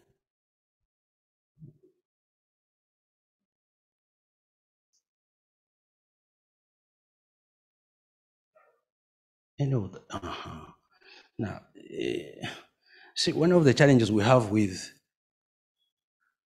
translation, who did the interview? And then, because the items, the interview guide was in English, then you get the responses in Kyambogo. And then you've got to translate it back to what? To English. How did you validate to establish that what was said in English is what was said in Kyambogo, and then from Kyambogo to English? That will be my last question, Martha. Doctor, I had the translated instruments attached there in Kyambogo. So a situation whereby the participant didn't understand English, we're using actually the translated tools in Kyambogo. So who translated that tool? And how did you still validate it? Because it was English to Kyambogo. And then somebody must again validate to establish that actually what is in Kyambogo is exactly the same what was in English. How did you do that? The same process that I used for validating the instruments in English is the same process I used for validating the other And which ones. process was that? By getting research experts to help me go through the tools based on the objectives of the study. And when like 7 people tick the same item, I consider that as a valid instrument or valid question. Thank you, Martha. Probably what I'd forgotten about was the book by Myers and Huberman, Analysis of Qualitative Data. If you go back to the title again, go to the topic of your...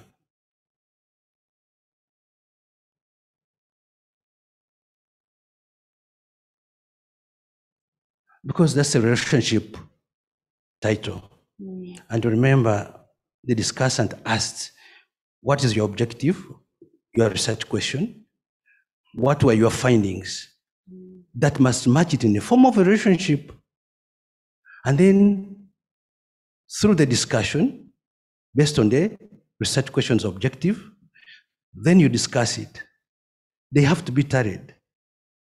Then from there, of course, you draw your conclusions. And then you make recommendations to tally with the objectives of research questions at the end of the day. Now, the only approach that will help you in that was if you used in vivo, or you read this book by Myers and Huberman, Analysis of the Qualitative Data. I have the old version, 1995. Thank you very much. Thank you so much, Professor.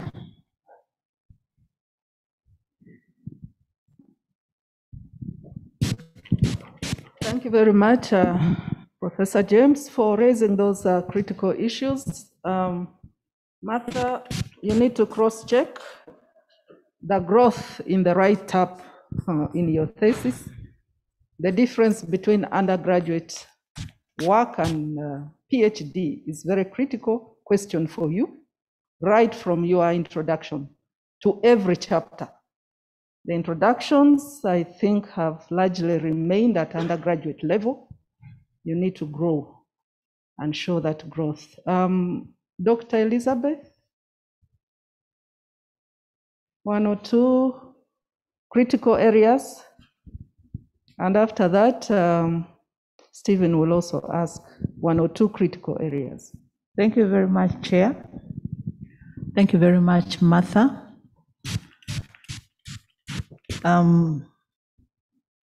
In your recommendations, everything rotates around us stooping down to what the Karamojong wants.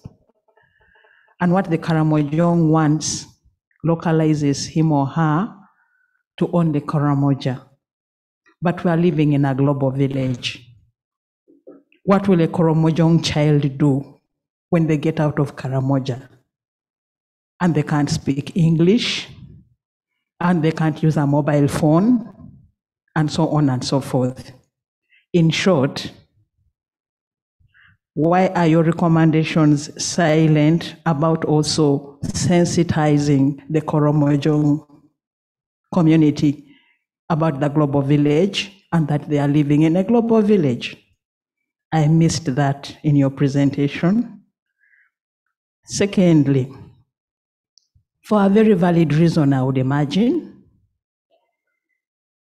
like Professor Kagari, I would have loved to see a conceptual framework diagram reflecting IV versus DV, but I want to believe you have a very valid reason for that.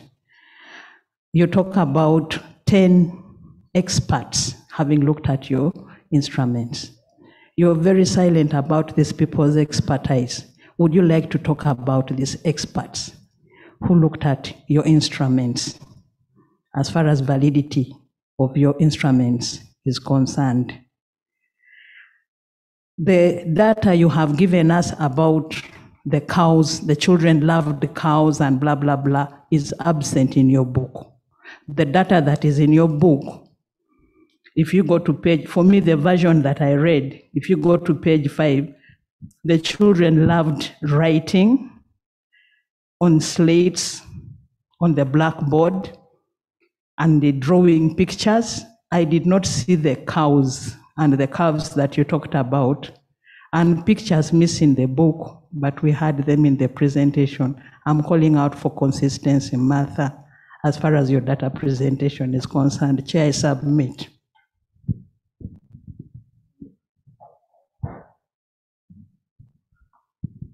But I would want to hear about the 10 experts, and why not also encourage Karamojong to be sensitized, because they need to live in the global village. Thank you so much, Doctor. I think I mentioned something about sensitization, but maybe it's minimal. I'm going to look on it and then try to see that I add up that recommendation in my book. And then the research experts here was talking about the experts in research, and these are some of the lecturers from Kyambogo University. Those are actually the people I consider to help me validate these tools.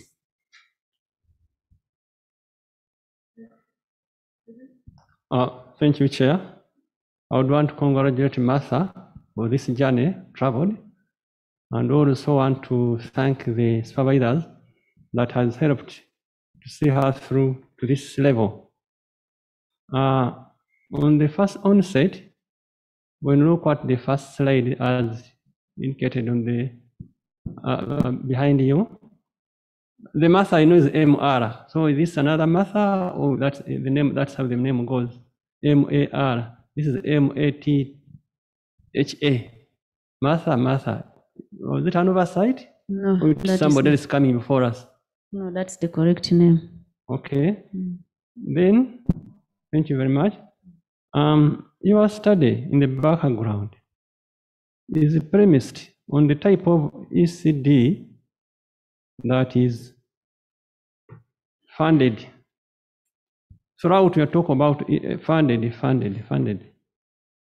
does it mean that when you went for data correction, even the statement, before I go to that one, even the statement of the problem, we talked about funding and sustainability, whereby when funders move out, say the funding goes as a variable, the program ceases to exist.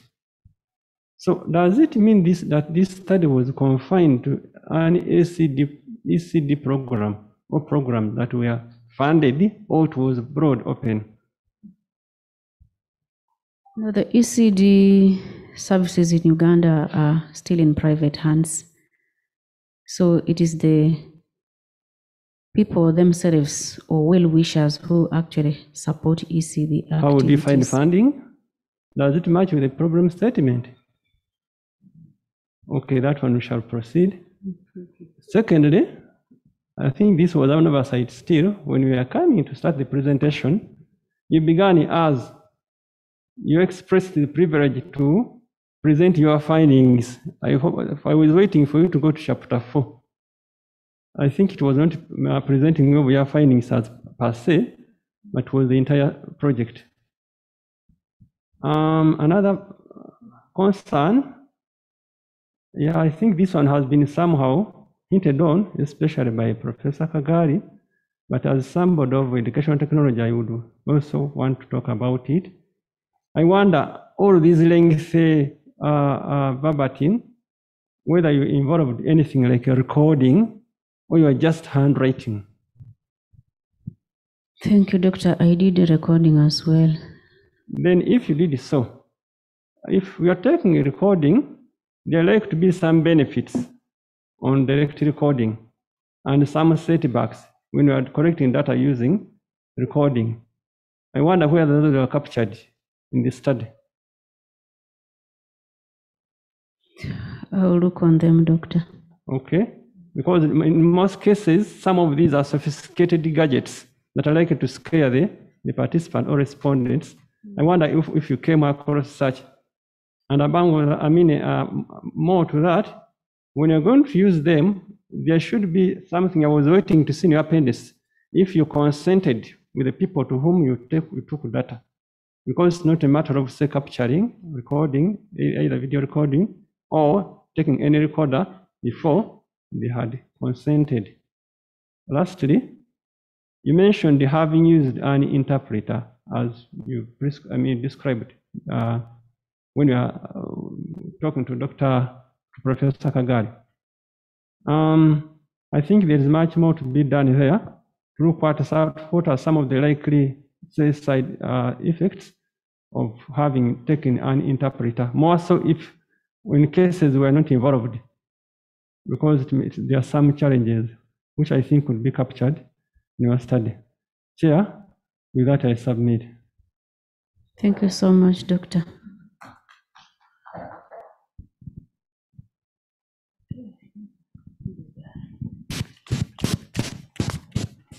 All right, thank you very much, Martha, for the interaction you have had with the examiners. It's good your head is still up. I was looking at you and wondering whether you're almost falling down or not, but you are okay. To the public who have come to witness this, I just want to give chance to two, and please be as brief as you can. If you can ask one critical question and give chance to another. Let me see who is ready to ask. I see 3 hands and all of them are in that direction. So can we give a chance, sister, ask one critical question, Dr. Mani, and then Dr. Wino, in that order, if there's nobody here. Okay, because by timing, we started at 10:30, and within 3 hours, we should be done with this. Thank you.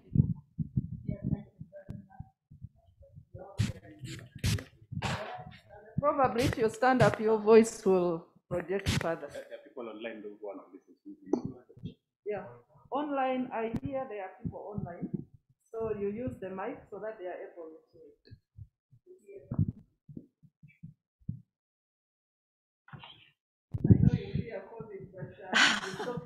No, I'm not scared of that. I'm like that. Okay, Chair, thank you so much. First of all, I would like to thank Martha. Martha, thank you very much. Thank you, Dr. for your Sister. defense. Thank you for your answering. Thank you for being there. And I want to thank the supervisors for this fire they have brought you. We are here because of you and the supervisors, Martha, and I want to congratulate them. Thank you so much. Dr. Eju and Dr. Ruvale, thank you so much. Professor Eju. Martha, most of what I wanted to share with you, they have already done is said it. But I wanted to ask you, you have written about quality indicators, and you know that quality indicators are management system tools to monitor and to control efficiency of the system. And in your case, it is ECDE. So, how is your study going to help the Karamoja region to put in place corrective measures and continuous quality improvement for sustaining ECD program for the caregivers? That is my one question. Question two, among all those quality indicators, which one dominated, which can you say dominated your study?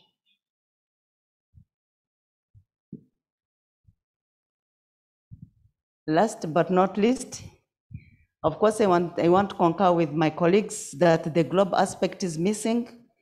The critical voice is missing throughout the whole book. I really don't hear your scholar voice in it. Please, you have to refine that. Last but not least, there is a need of consistency in the whole of chapter 1. Because if there is no consistency in chapter 1, everything is going to go the other side of it. And I would have loved to see your conceptual framework. I submit, Chair. Thank you so much, Sister. The first question is talking about what I would like Karamoja actually. Sister, I beg your pardon on the first question, but briefly let me answer the second question. The second question is talking about those quality indicators that actually kept on prevailing in my data is actually employing native caregivers in Karamoja. And they are so specific in this because they don't want any other person to go and dilute the culture of the Karamojans. That's why they are saying they want a native caregiver to be those ones to teach their children. Now the other one is consistency in chapter 1. I'm going to closely work with my supervisors. No, the first one.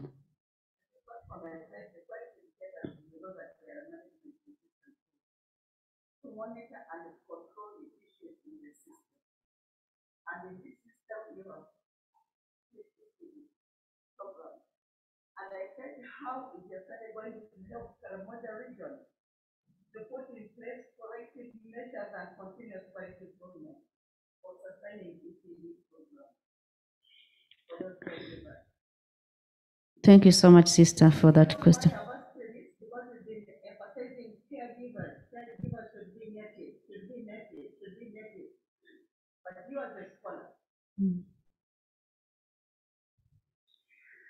I think for that case, it's a high time we listen to the community initiatives as well as sustaining ECE is concerned, because their aspirations are actually different from what we want now. For the case of this study, it has actually been able to bring out those different indicators or quality caregiver indicators for the caregivers that they expect. And if we do that, or if we look at these indicators, then we shall be able to sustain ECE in Karamoja. Besides that, also looking at the early childhood education quality indicators as far as the children are concerned, they also have issues there. And what I presented here is what they actually expect their children to be at the end of nursery school. So I am just thinking as a scholar that if probably we follow some of those things, then we shall be able to realize that ECE interventions can be sustained in Karamoja.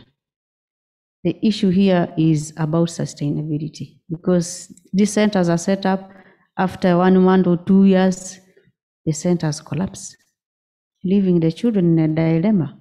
And yet we all know that we need to build a firm foundation for children in their early years.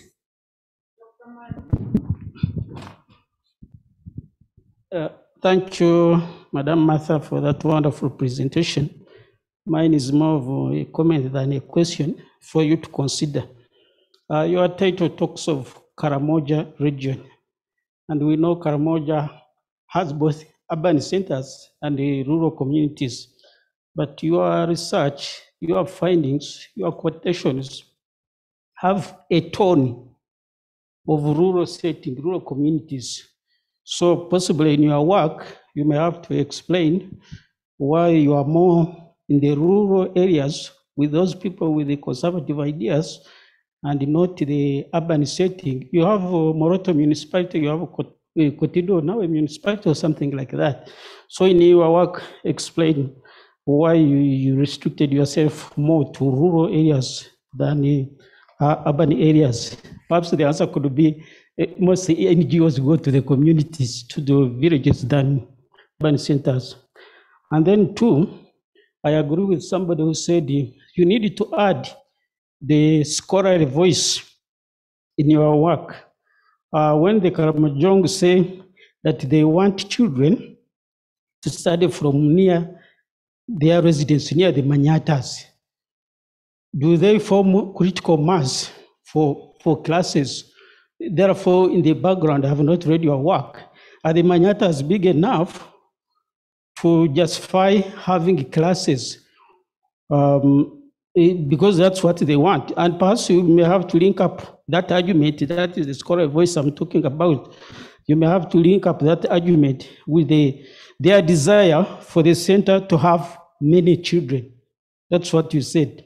But if they want their centers to have many children, and yet they want children to study from near their residence, near the Manyatas, the two may contradict each other.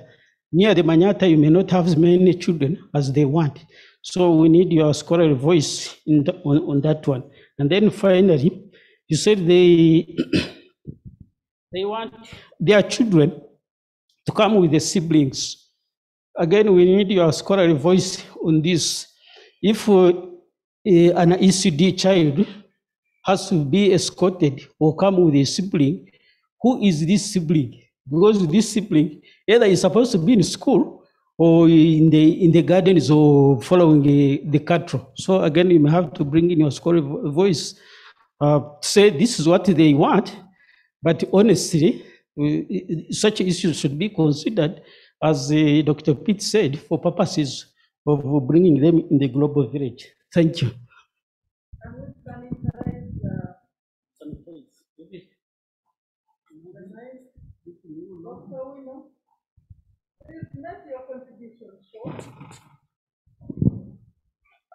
Martha, my teacher, thank you for the presentation. Literature really informs your study.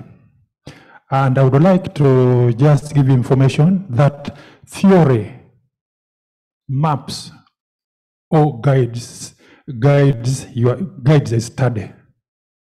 It is mainly for quantitative study, but your study is a qualitative study.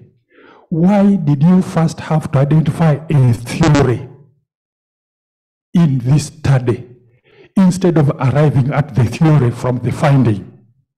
And that one brings me so that you get more about guaranteed theory. Thank you.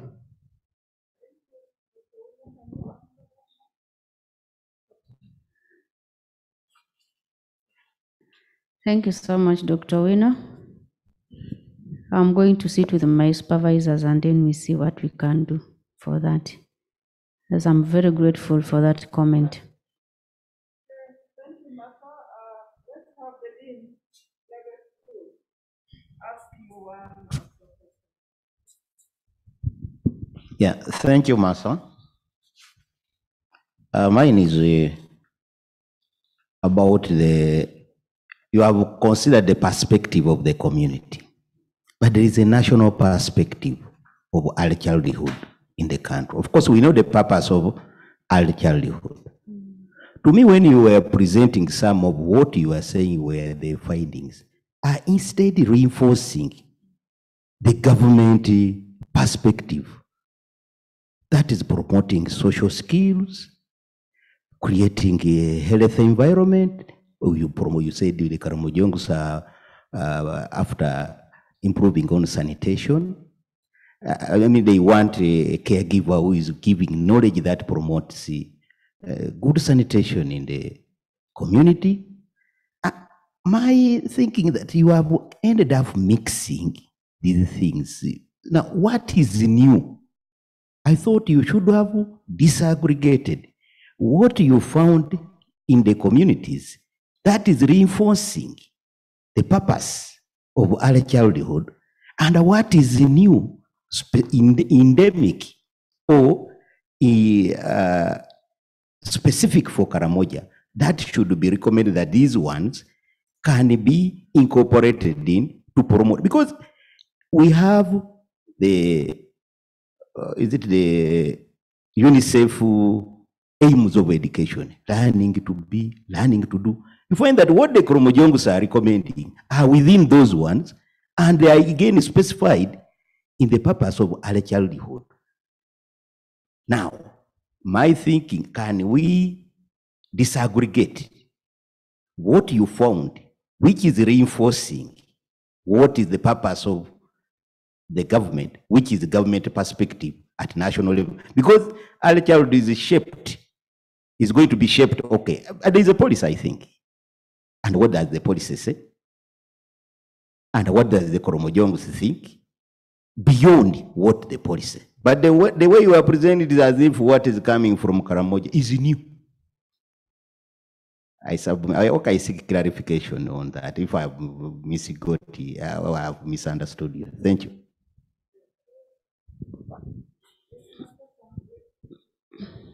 Thank you so much, Professor.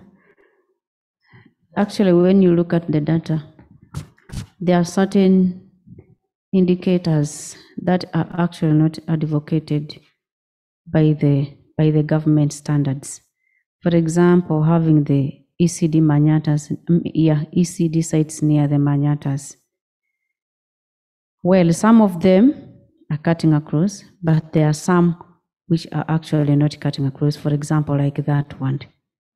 That's why I said in the contribution to the study of my study is that it has been able to bring out those contradictions between what we call standard as a government and what the communities in Karamoja call standard. Thank you so much, Doctor.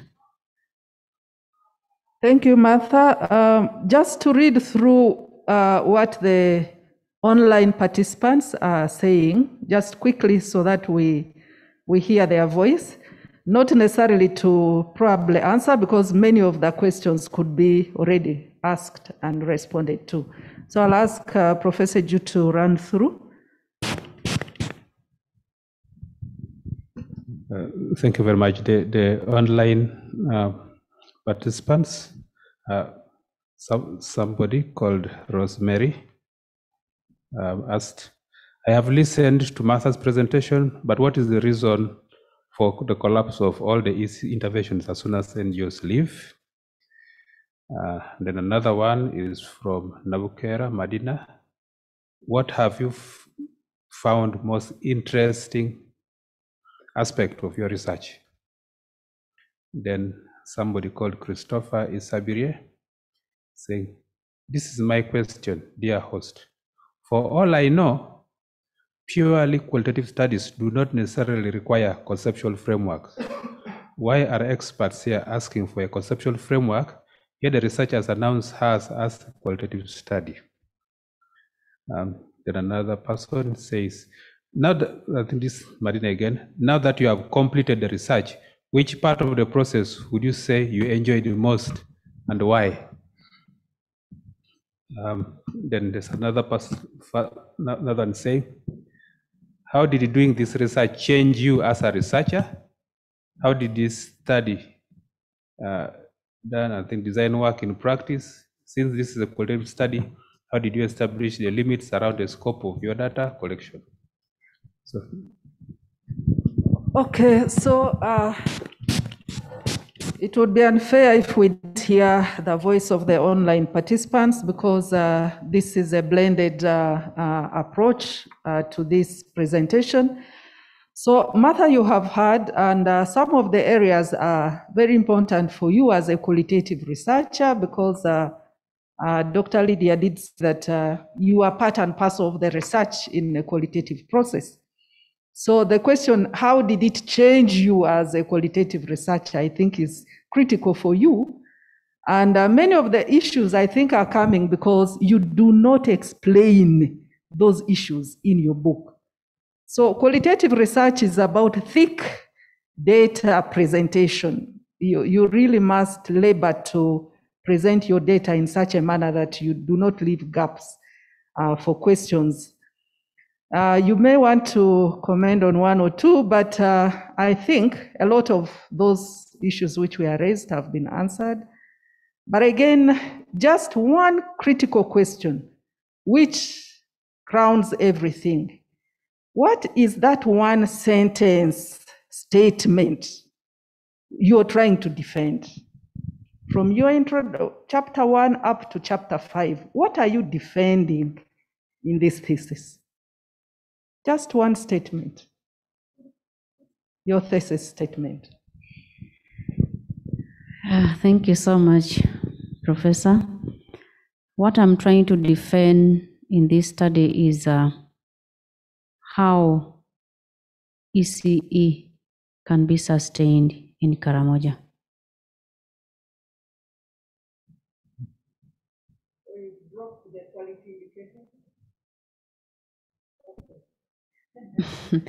Yes, being.